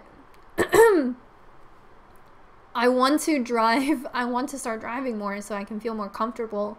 But I can tell you, like, driving has been one of the most scary feelings. And it's really weird because I was never afraid of driving before. I started driving when I was 16, and I could not give a fuck about driving. I was just driving, just like changing CDs and shit, driving, like slamming on my brakes, going really fast, weaving in and out of traffic, just like lived in Texas, like 8-lane highway. I was like, see you later, backing up into spots and shit. And just like now, all of a sudden, I'm just like, I can't do this, and then I can't. I'm like a total dummy now. It's pretty weird. I'm gonna read the chat. I'm in Allentown. You're lucky. I have no interest in driving. I really don't understand. I really understand the anxiety around it. Yeah, I kind of thought I would never ever have to drive ever again, and just like, I feel completely... I love getting on a bus and just sitting down and like not worrying about anything going on. Driving in Philadelphia has been absolutely insane. People are like swinging open doors. People are running red lights. It's just like insane driving. And the driving, I would say, is a lot worse than when I was 16. You know, just the drivers are a lot crazier. So just driving in Philadelphia, I don't know. And then like a cop pulls up behind you and you're like, I'm gonna get pulled over. And you're like, I didn't do anything wrong. But so I just like, the whole experience is like so crazy to me. And it's really, really tough. A couple years ago, I didn't mean to start that with a laugh. John's dad had a seizure, and I was driving him to all the things he needed to, like, be at, like, go grocery shopping or go to the doctor or whatever. And he would still have me get out so he could parallel park. So,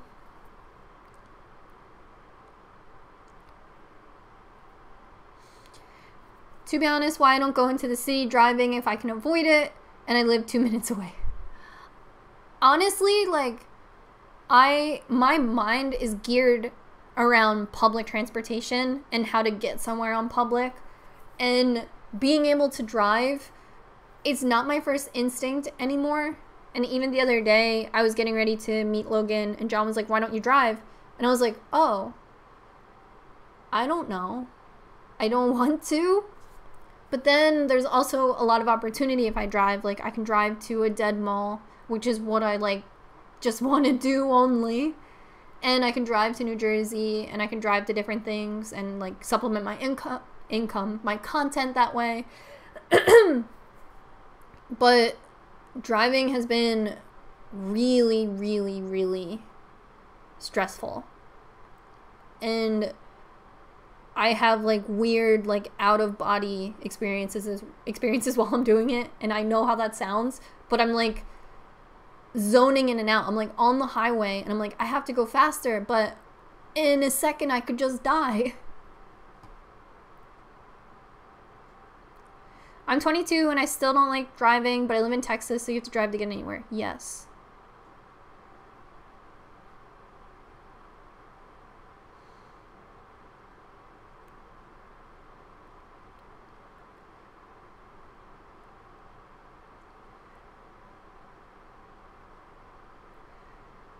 And I'm also driving, like, a minivan, so I feel like that might be just, like, not my practice, because I was driving a Monte Carlo before I stopped driving.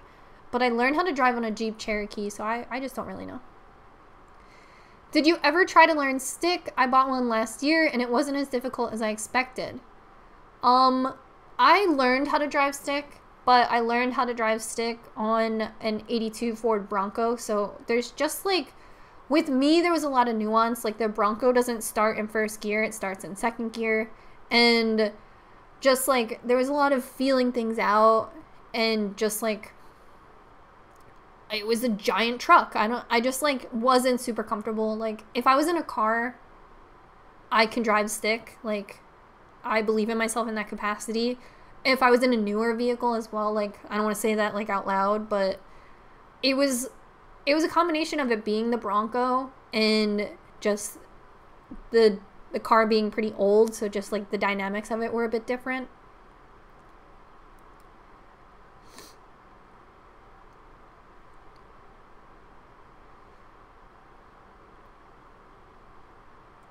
I go to Philly from Allentown, where I live, all the time. If you ever need a ride or lunch suggestions or whatever, hit me up.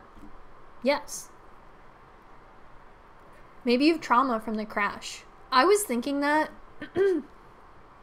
I was thinking that I probably did. And after I got hit by that car, I couldn't ride my bike or ride in a car for, like, a couple months. So I don't know. Probably, honestly.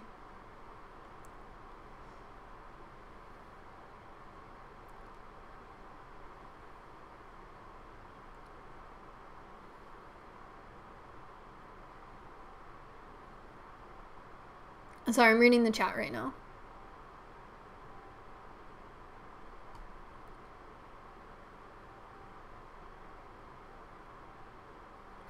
Do you want to drive, or would you rather not to? I like the options that come with driving. I mean, my heart is that I wish that the United States had more rapid transit. Like, that's where my heart is. That's, like, where my attention is. And that's, like, where I would want my money to go into, because that's what I believe in. And it's, like, pretty...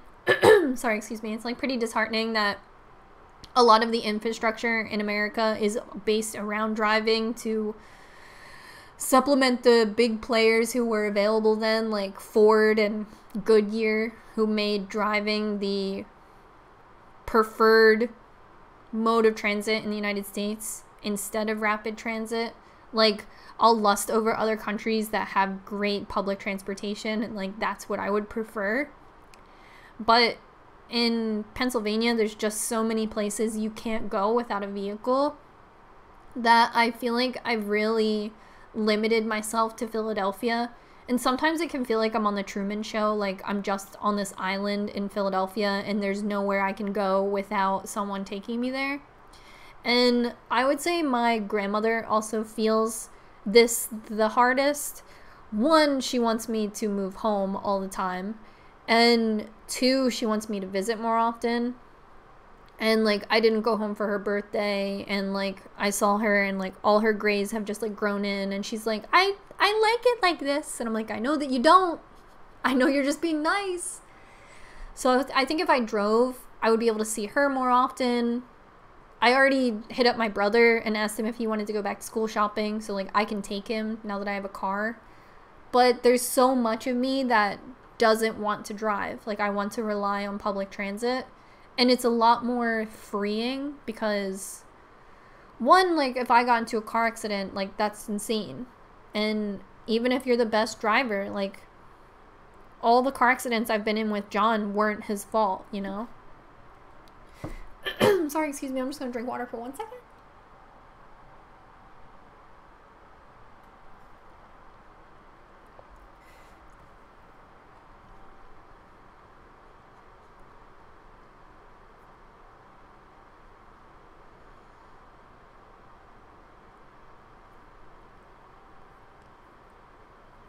We should figure out how to teleport. Yes.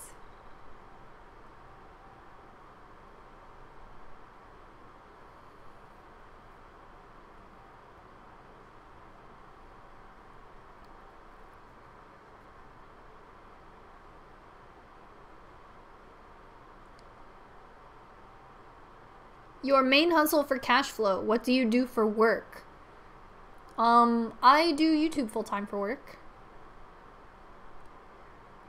I wouldn't call it a hustle. And I wouldn't call it cash flow. What color are you going to dye your hair next? So I saw that this, let me get his name exactly right, because I know what I call him in my head, but let me get his exact YouTube name right, because Brando is not his name. So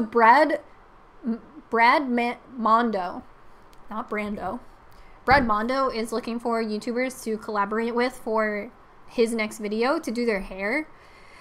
3 years ago, he had this big contest where you could enter it. And I was going to enter it, and someone at my salon at the time was like, do not. Because they were working on like a hair project with me for like a couple months, and they didn't want anyone to like interrupt it. So I DM'd him today because he's looking for another influencer to work with. I hope he says yes. Like, that would be cool. But there's 400 replies on his post, so he might not notice me. Let me see.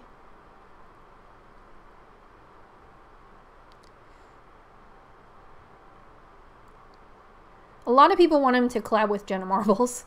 So if you go to this guy, Brad Mondo. Is that better? No. Well, if you go to Brad Mondo and see my reply, if you could give it a little like, maybe he'll notice it. Or if you want to tag me so he'll notice me. Because I DM'd him and I was like, oh, I only live like 2 hours away and I'm dying to go to New York for a reason. So that would be really fun. Because I have desires with what I want to do with my hair. But I want like someone to bounce ideas off of. Because that's how I'm used to like planning my hair. Me to be like, I like this, this, and this. And this. And someone be like, oh, this haircut would be all of those things.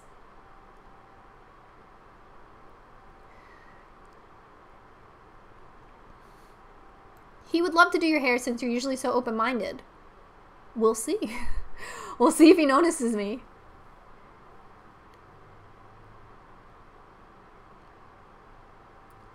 No, I am no longer working as a hairstylist. I am doing limited appointments for people I know or can vet. So if you wanted your hair done by me, you can privately contact me in a way where I can figure out who you are and vet you, and you're not like traveling in, because I would feel really guilty.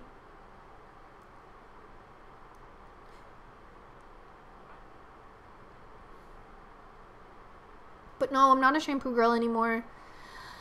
I mean, what I want to do on YouTube and what I want to do on social media and what I've always wanted to do, like, that opportunity is here and it's now. And the quality of my life was never going to be like stress-free or just like there doing both. And I had talked about online that one day I would have to choose, and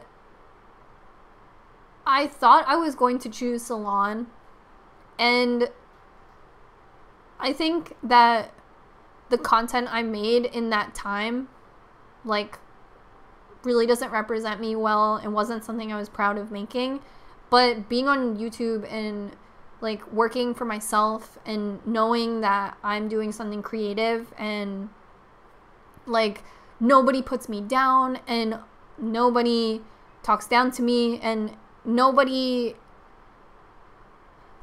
if someone misunderstands me, it's just because that is the way the internet goes. It's not because of something I'm miscommunicating or anything like that. So, I mean, I'm really grateful to be on YouTube, and this is where my heart is. And, you know, it wasn't an easy decision to make or a place to be put in, but this is what I'm happy doing. Like, I learned a lifelong skill, and I'll always have that, and I'll always have my experience.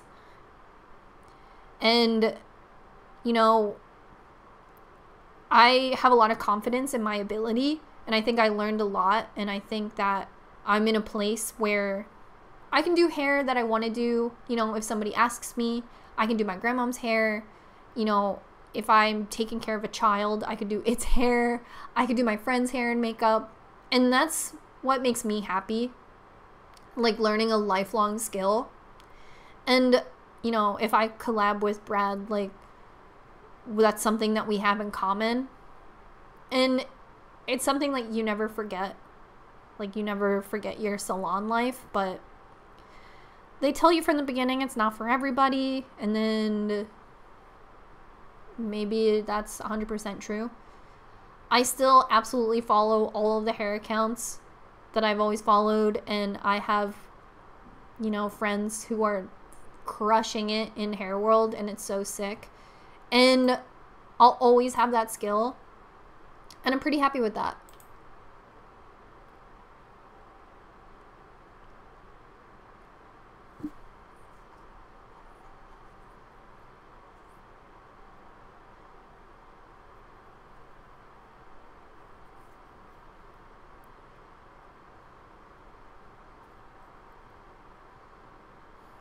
Trying a diet pizza for the first time? Yes.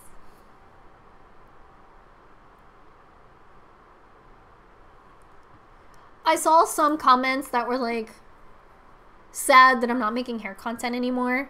And it's definitely not a reflection of like not working in the salon anymore. It's definitely just liking having long brown hair. And it's when you work in a salon, it's like working in a restaurant or like working at McDonald's.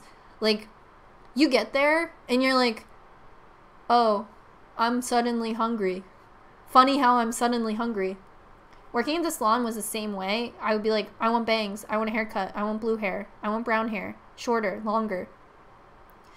And now that I'm not there, I'm just like, oh, I like having long brown hair. So that's kind of just like the decrease in the hair content, but it's not because it's not my interest anymore.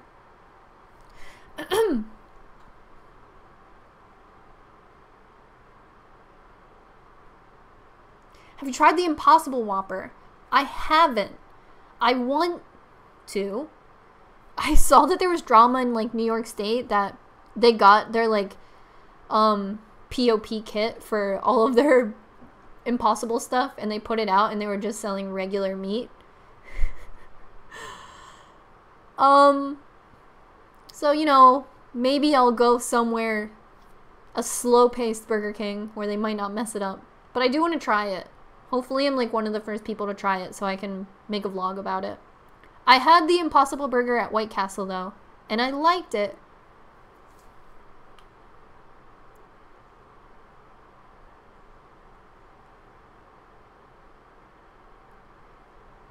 Have you noticed the effects of your curse going away recently? I hope so. Things have been chill, and I think the outlook, I think just the perspective that it gave me really cheered me up. Like, it was really nice to spend time in Philadelphia and like spend time like in my community. And I think any kind of perspective I can get on my parents is always kind of nice. Like, I don't know, like I always just want a little bit of understanding on them. Like, I don't have a relationship with my dad at all, and not really with my mom anymore either. And even though that's what's best for my life, it still leaves like a lot of longing and stuff. So if I can just like put myself in their perspective a little bit, that's always nice. Like, I had a lot of fun doing that. I know in the Poconos, my mom stayed at a cabin in Shawnee, Pennsylvania, and she carved her and my dad's initials in the cabin. We didn't go to see it while I was in the Poconos, but I did think about it. And stuff like that, I'm like, I'd love to see it. But then as an adult, like, I also understand, like, breakups and relationships and things not working out. And you have to get older to put yourself in your parents' shoes. Now I'm much older than my parents ever were when they were together. But, I mean, I don't know what it's like to have a kid in the mix. That always kind of, like, disenchants me a little bit. I'm like, Dad, really? But in that, it was still like a fun experience. It was still really cool.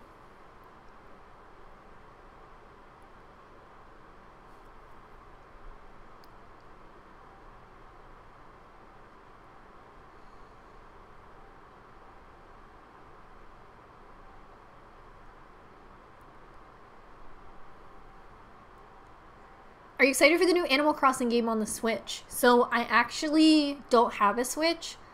I'm kind of waiting for like a good opportunity to buy it. So I think next March, that will probably be why I buy it. Although I feel sad because I think the Switch is going to replace the Nintendo DS. And I really like my Nintendo DS. So I'm like, I wish I could just play it on my DS. Like, I like the structure of the DS. I like that it closes. I like taking it with me. I like the feel. So I'm excited. I think the premise of the new Animal Crossing is going to be a lot more fun. But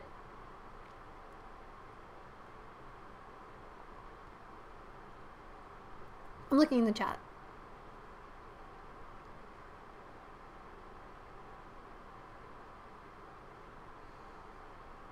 You look good with this hair. Thank you.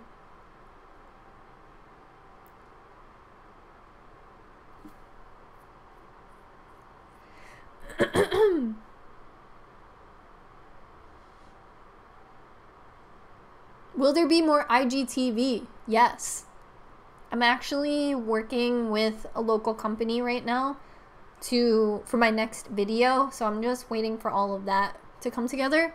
My IGTV is pretty interesting. Like, it gets recommended to a lot of people, so there's always a ton of locals in the comments. And now, like, rude comments used to and can still just like ruin my day. But now I'm at a point where some of these comments are just so crazy that it makes the people look bad. So I'm glad to be at least stepping into that mindset. Some of the comments on my videos are like, oh, she really thinks she invented tucking in a shirt. And I'm like, no, I don't. This is a video of someone getting ready.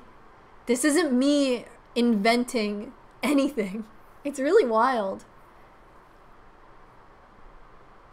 I have one video where I'm actually wearing this shirt and I'm wearing a bodysuit underneath it because the sleeves go down really low. Like, you have to wear something underneath this shirt. You can't just have this shirt on. And everyone's like, how does she pee? And I'm like, a lot of people wear bodysuits. This is crazy. I didn't invent bodysuits.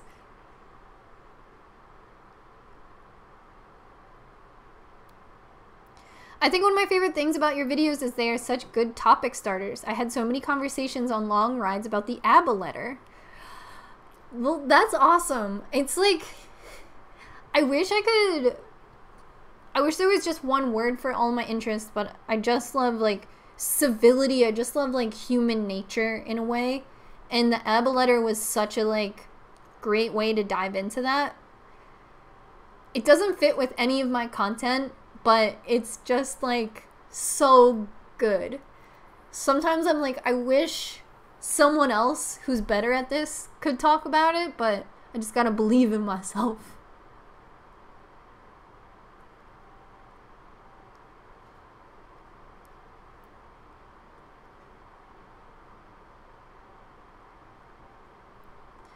IG is something else.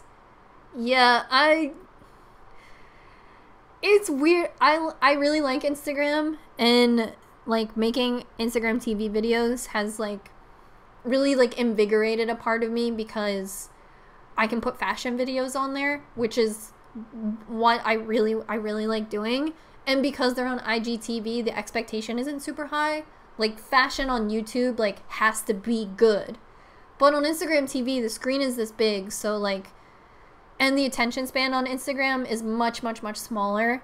So the production can be in my bedroom, like, pretty chill.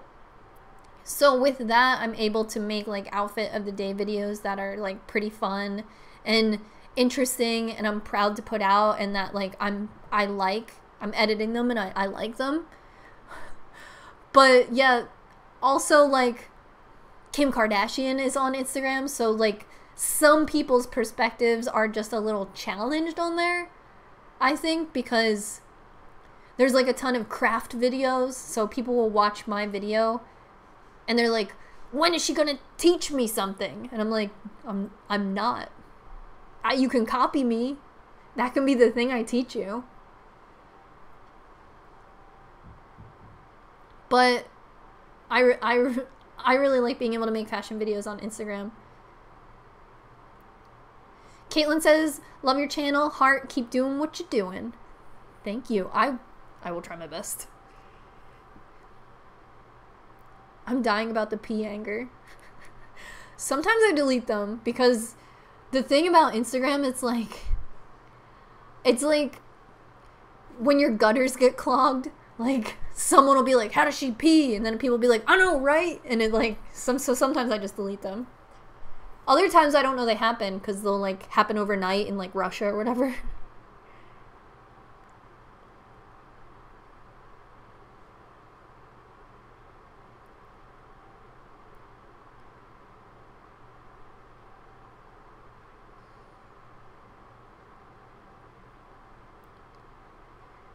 As someone who studied anthropology, you discuss weird human stuff well enough for me. I'm glad. A compliment. When is she gonna teach me something? I'm dying.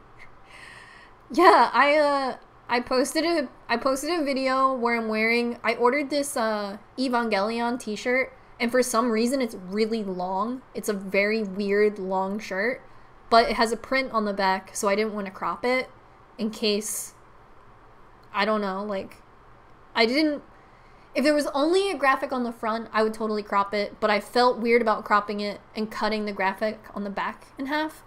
So I styled it 3 ways, and like 2 of the ways I styled it was by tucking it into a shirt. And a bunch of the comments are like, wow, she just discovered tucking in a shirt. I'm like, bro, I'm just styling a long shirt. That's how else should I style a long shirt that you haven't seen before? Like, add strings to it and shit. And I'm like, yeah, dude. I love IGTV videos. I need to take more fashion risks. Me too. Wow, I caught a live stream. You are here. But I've been streaming for 2 hours, so she's winding down. Bedazzle your shirts. Been thinking about it. I'm getting a video ready for like a, I guess it's like a lookbook, but a little different, and it's all pieces I just thrifted this week or last week, so I'm pretty excited for that. With thrifts, I like to, like, the trend is to modify things you get at the thrift store, but I also really like when things fit really weird. So, like, not even modify them, just wear them as they are, and it fits really weird. So I've been trying to, like, think of ways to alter clothing to make them, like, trendy and wearable, but also, like, accommodate me wanting to dress weird. Only crop the front like a mullet. Me. What is it? Like, shirt tails? Have you watched Stranger Things 3 yet? Yes. Do you plan on streaming Roller Coaster Tycoon again? Like, once a month, I will message Robbie and be like, I want to make a Twitch. And he's like, do it. And then I don't. And now Ninja's not on there, so I'm like, do I have it? I'm kidding. I bought those DDR pads so I could start streaming DDR on Twitch, and they both broke. But apparently there are DDR pads that have just a USB port, so you can plug it into your computer and play emulated versions of DDR through there. So if Amazon ever gives me my refund, I think that's the DDR pad I'm gonna buy. I just need to have Robbie over for dinner to like help me set it up. Please stream Roller Coaster Tycoon. I want to do that, and I want to do Mall Tycoon.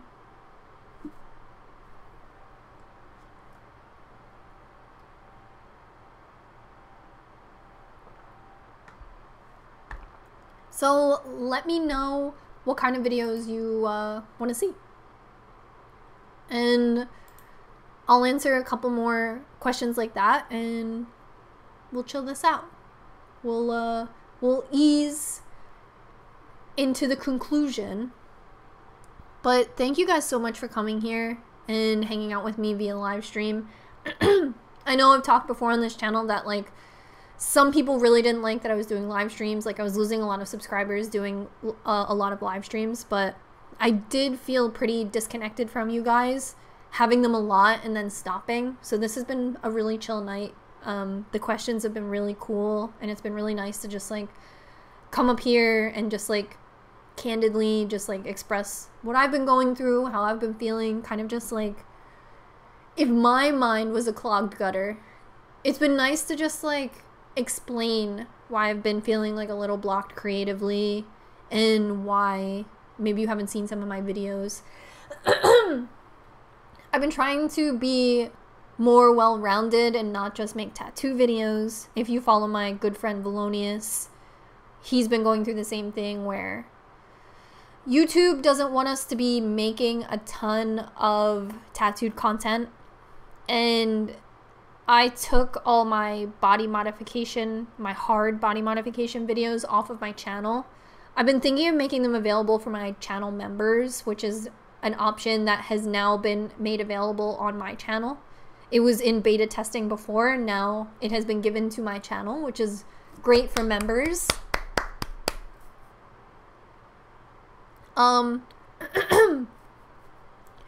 So there has been just a shift that has to happen on my channel because of the new kind of way that YouTube wants to moderate the content that's on their channel.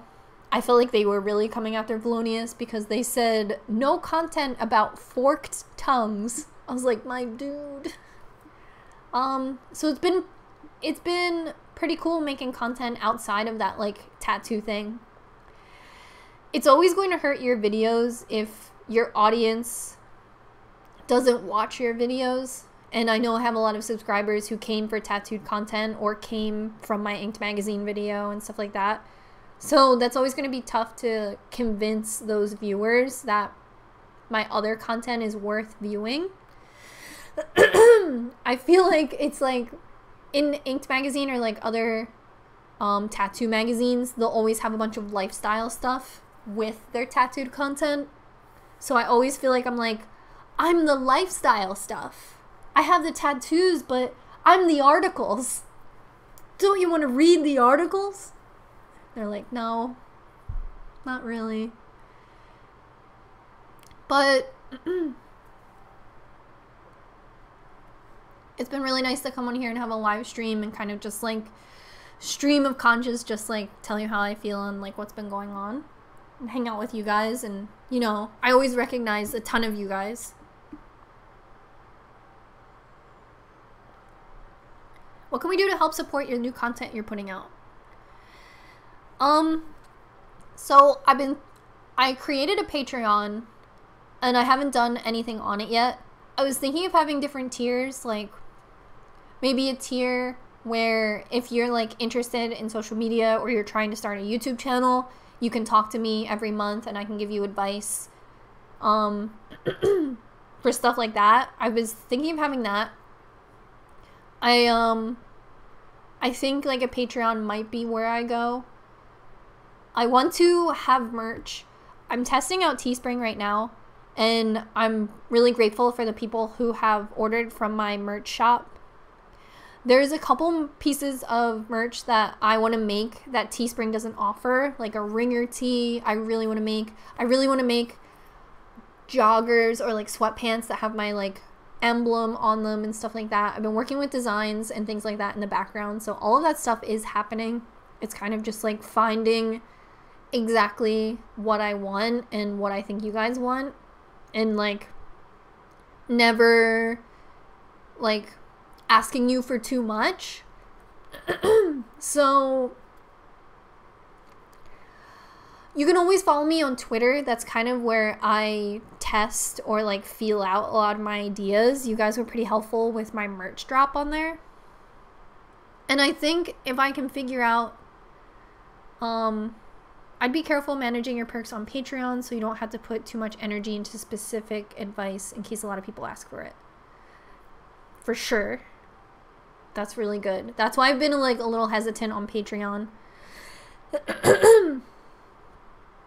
But you can always follow me on Twitter. That is where I kind of just like feel out a lot of stuff, and that's where I would announce anything. Same with my Instagram. Not to give you advice to take a social media break and then be like, well, follow me on social, but that is where a lot of that information, if you're wanting to support me directly, that's where that goes. But ultimately, the best way to support my channel is to give videos a chance, to share them. If you ever hit the share button on any of my videos, it counts almost as a like in the algorithm. So you can like my videos, but you can also share them. You can share them on your Facebook or with your friends directly. It's kind of just like teach a man to fish. It's kind of like if you share my channel, it's a lot stronger and it creates a bond with like your friends or someone you're recommending it to. So that's also like a very organic way to support my channel, and it's free. Like when we got in the car accident, a lot of you guys, you know, you guys are really great to me. You wanted me to kind of crowdfund for fixing the Bronco, and I told you guys that the best way, like, I didn't want to accept any money, just like share my videos if you like them, and that's the best way to support the channel. I am also thinking about putting 5 Fact Friday as a member tier on my YouTube, but I talked to my partner manager about that. YouTube will assign you partner managers that check in with you like every 6 weeks. So she thought that was a pretty good idea. Because a lot of you guys want 5 Fact Friday, but I did feel like 5 Fact Friday was starting to get pretty personal. And it would be nice to, like, have almost, like, some protection or, like, curtains or something around that to keep it, like, a little more special. But, Robbie also runs my Discord, which is really great of him. And you guys on my Discord are so sick.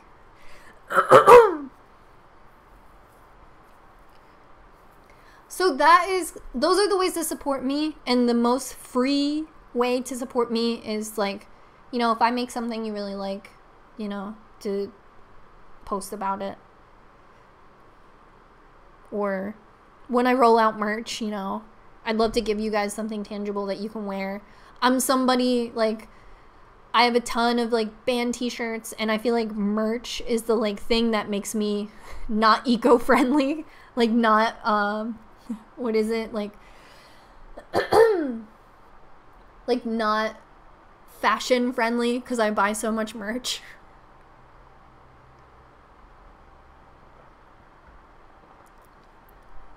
But, oh, people saying they would pay for 5 Fact Friday is really chill. That's something she wants me to roll out, and that's something I've been really into as well. But that's the reason you haven't seen 5 Fact Friday. I just felt like it was getting really personal.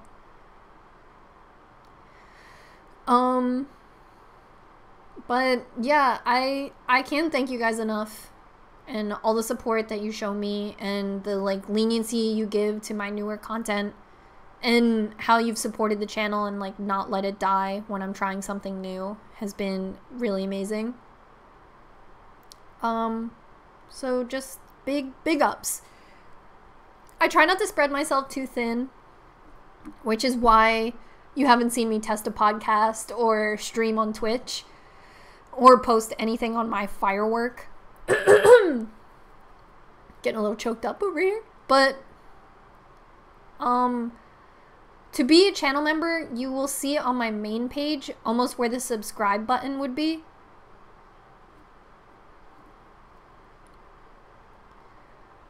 It might not be available in every country. Firework is like TikTok, but it's longer. It's like 30 seconds.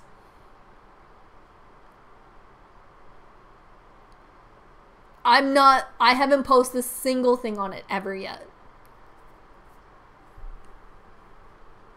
I just mean it's like one of those things. Like, I wanted to make a TikTok, and I'm like, well, what if I'm not funny? Or what if I can't? What if I run out of ideas?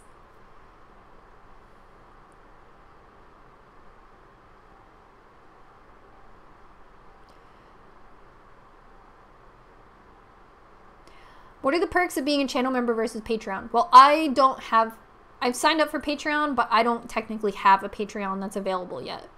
But I was thinking, if I have a Patreon, I would offer more, like, advice-based stuff. Like, things that are valuable. Like, helping you grow your Instagram, or, like, understanding YouTube analytics or something like that.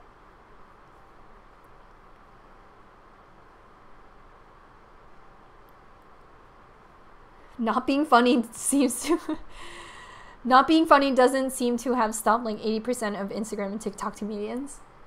I just want a late night show. I just want to be on MTV. Are we watching Tana Turns 21? Robbie?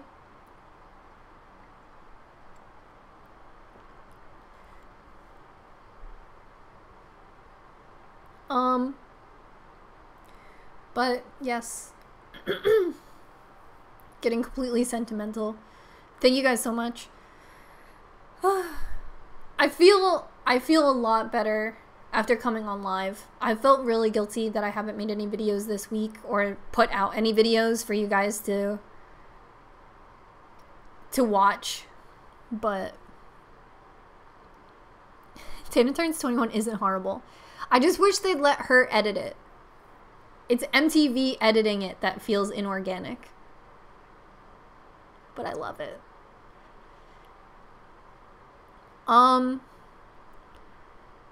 And I saw some people talk about my second channel. I think I'm going to be vlogging this weekend, so that'll be cool. And I think I'm going to put episode 1 of Cheesesteak Tour on my second channel, just so you guys can get a feel for it. But I want to put out at least one more good episode of Cheesesteak Tour on my main before I show you the pilot. Because it, like, I don't want you guys to think that's the second episode more than it's, like, the test episode where I just, like, ate a sandwich in the wind and the audio is terrible. But then I bought a microphone, so now it's better. Why weren't you invited to the wedding? I have 2 subscribers. Get all your friends to subscribe, because when I hit 200,000 subscribers, I'm going to have, I'm going to go out to a karaoke bar with Logan and whoever else we invite, and I'm going to live stream the whole thing. I'll probably have to live stream it on Instagram Live, because we'll be singing, like, copyrighted music. But it might not be copyrighted. It might be that weird, like, karaoke, like, piano music, where it's like, boom, boom, boom, boom, boom, boom, boom, boom, boom, boom, boom, boom, boom. And it's, like, not real music. But, you have at least 3 subscribers. I'm crying. So, get your auntie on board if you want the 200,000 subscriber special, which will be at the karaoke spot. And Logan will be there, and I'll invite Robbie, and Rosie will show up because she's, like, DFW. But usually it's just background music.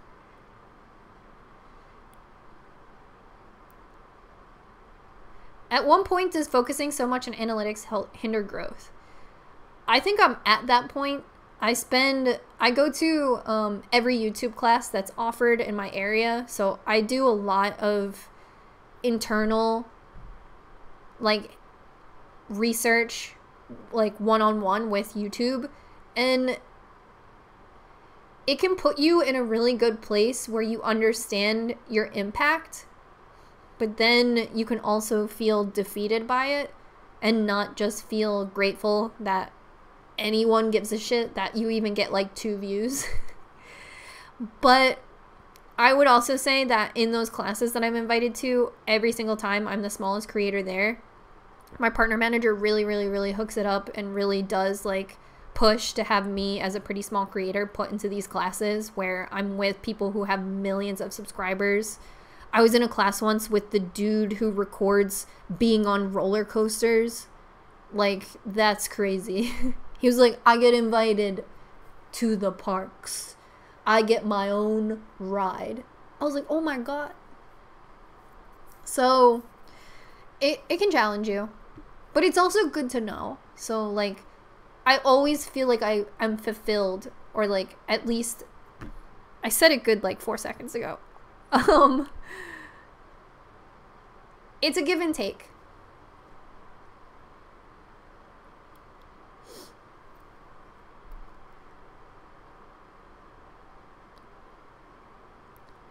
Instagram takes down streams for copyrighted music sometimes. I've experienced that as a private account with under 100 followers. Yeah, I had The Cure on one time in one of my IGTV videos and it got removed. But then I have Bombay Bicycle Club in, like, all of my videos and they've never been taken down. So, I don't know. At 300,000 subs, can we have you dance to the Wii home screen music? I would fucking do it in my Asuka bathing suit for 300,000 subs. 300,000 subs is, like, I don't know. I feel like I've made it. Enjoying the weather in West Philly. Oh, I love West Philly so much. I wish I was at that Aldi right now. I like your pegboard. Thank you.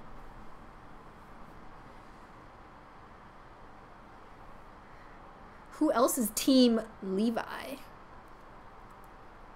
Fan service or best boy?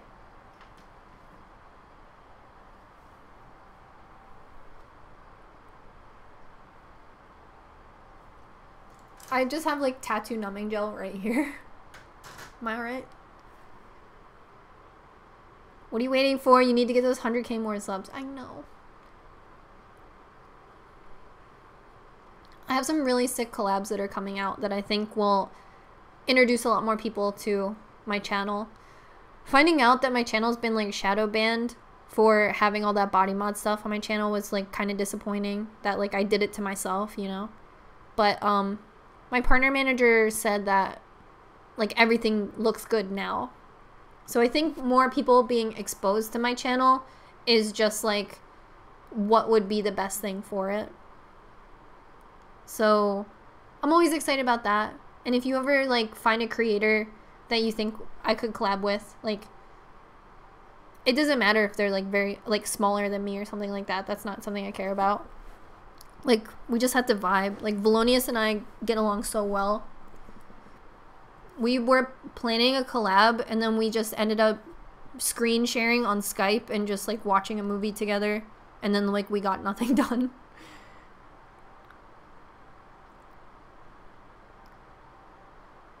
Why does being a YouTube creator involve all this complicated, secretive mess? The other YouTubers that I'm working with in my collab right now just have...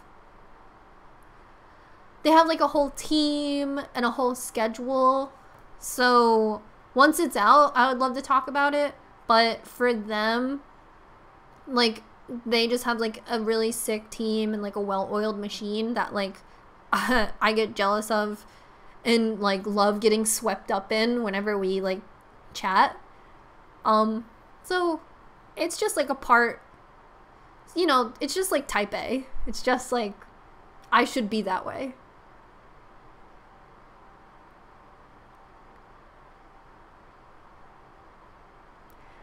But,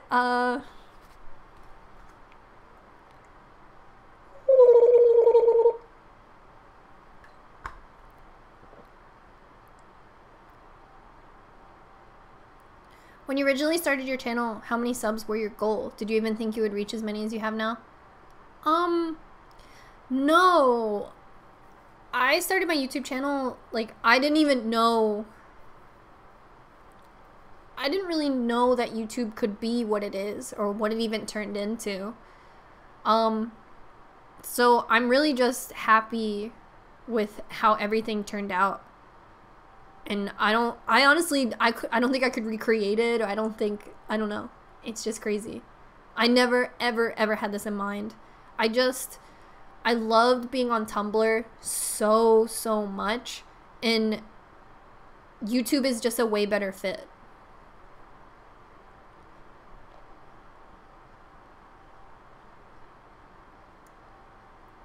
This is very cozy. Oh, good. I'm glad you like it in here. When I turn on this light, it gets real, but I don't know how it'll affect.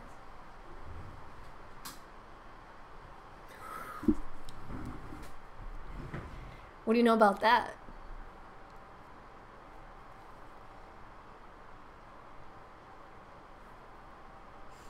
I was thinking about just printing the entirety of my Tumblr and just turning it into a book. Because I'm not active on Tumblr anymore. Is this light cool? It's like a seashell.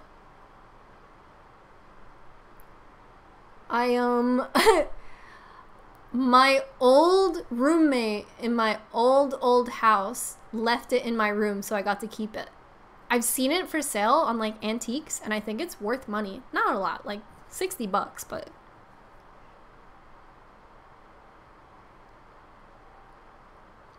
How does being pushed away from the content you were originally passionate about affect your ability to make engaging content? Is it easy to change course? I would say it's tough because I wish my old content still got to like exist and like be a part of my image, and it wasn't easy for me to private those videos. I felt pretty guilty about it. A part of my audience who really enjoyed that content, but I think that is the new nature of YouTube. People want you to keep talking about the same thing. I study a lot up on the like whole graveyard girl phenomenon because I do feel some parallels with her, but I think just if you make new stuff and you're not shadow banned, new people will come in and see your content, and maybe they will love you all the same, and people who have always been here will like you too. It's tough because all of a sudden I'm like, I have to do something completely new. Like, what if I'm not good at it? But I don't know. I feel happy about the stuff I make, and since I always wanted to be online, it's good. I try to talk a little bit less about myself as of late, and that's tough because I would love to film everything and talk about everything, and even tonight I've been using my friends' names very specifically, and sometimes I don't always feel comfortable doing that, so that's kind of just me being a little bit more protective. Whereas my Tumblr, I would literally say everything, and then all of that energy got put into my YouTube, so being able to share everything was something I think I liked and I liked doing, but I like protecting myself more, and that's just from being online for a while.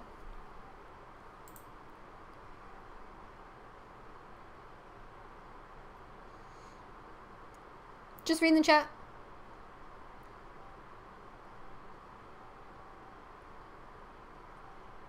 1,000,000% cozier.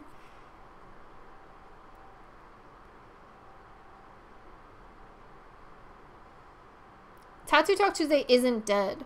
I actually have three Tattoo Talk Tuesdays currently in the works. One of them is going to be so super exciting. I think it's going to be really good.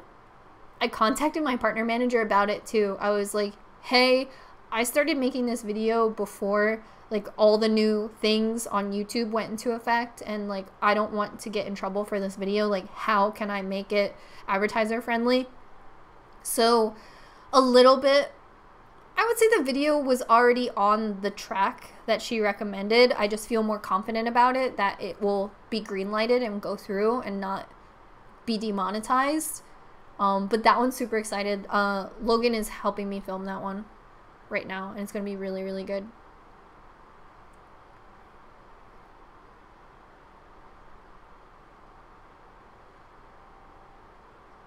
Why did you private a lot of videos? What's wrong with them? They just now violate YouTube's terms of service, but they didn't at the time of me posting them.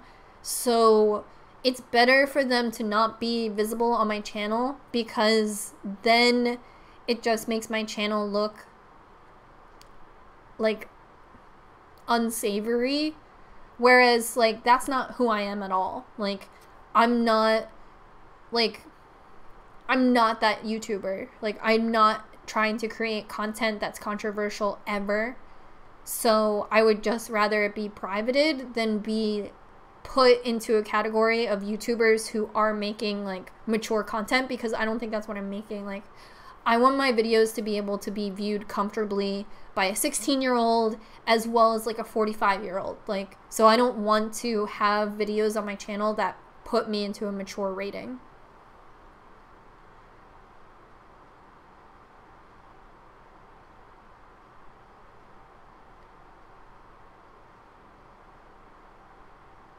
Private. So scarification. Unfortunately, well, some of my earlobe reconstruction private, because I think that one's really helpful to people. It's demonetized, I believe, but videos like that, like I had a video where John removed the stitches out of my ear. Like that's not a hill I want to die on, so I just got rid of that.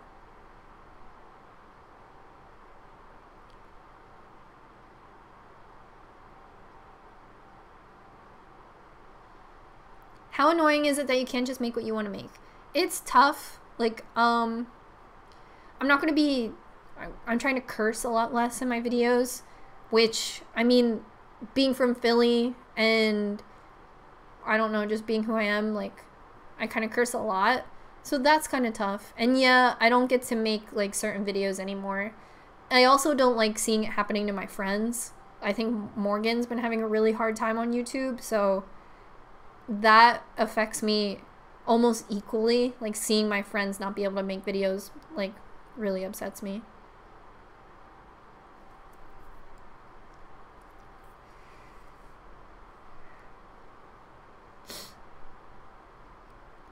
I turn the light on. I thought the vibe was right. Can you still host those videos on a blog instead? YouTube is the host. Like, YouTube is the person who provides the, like, video viewing. I guess I could put them on Vimeo, but someone told me that you have to pay to be on Vimeo.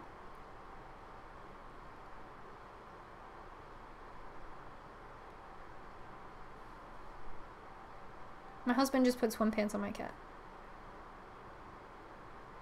The things you had to cut for me helping with your video. Just like some stuff. Just like our chats.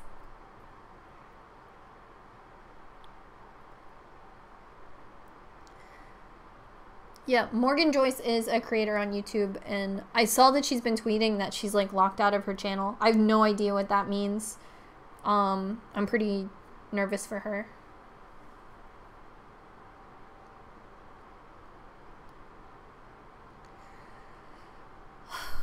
But,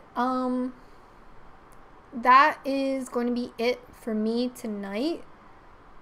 But for me, it's almost 10 o'clock and I haven't eaten yet. So I'm going to do that before, I mean, honestly, I hope I fall asleep tonight because I've been just not able to sleep.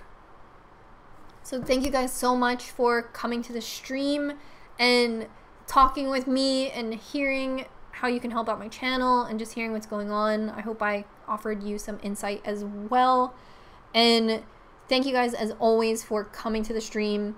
If you like them, if you hate them, if you missed any part of this, I will put this stream available to view in its entirety after a few hours. It just has to process, and that will be available for you guys if you missed any part of it. And I love you dearly. Thank you for everybody who participated in the super chat. Gabrielle, Michaela, Kaylin, you're the real ones. If you want to buy any of my merch, it is generally linked underneath all of my videos, and it is linked recently in my Twitter. If you can't find it, tweet me. I will link you to it as well. Give this video a thumbs up if you liked it. Always helps me out.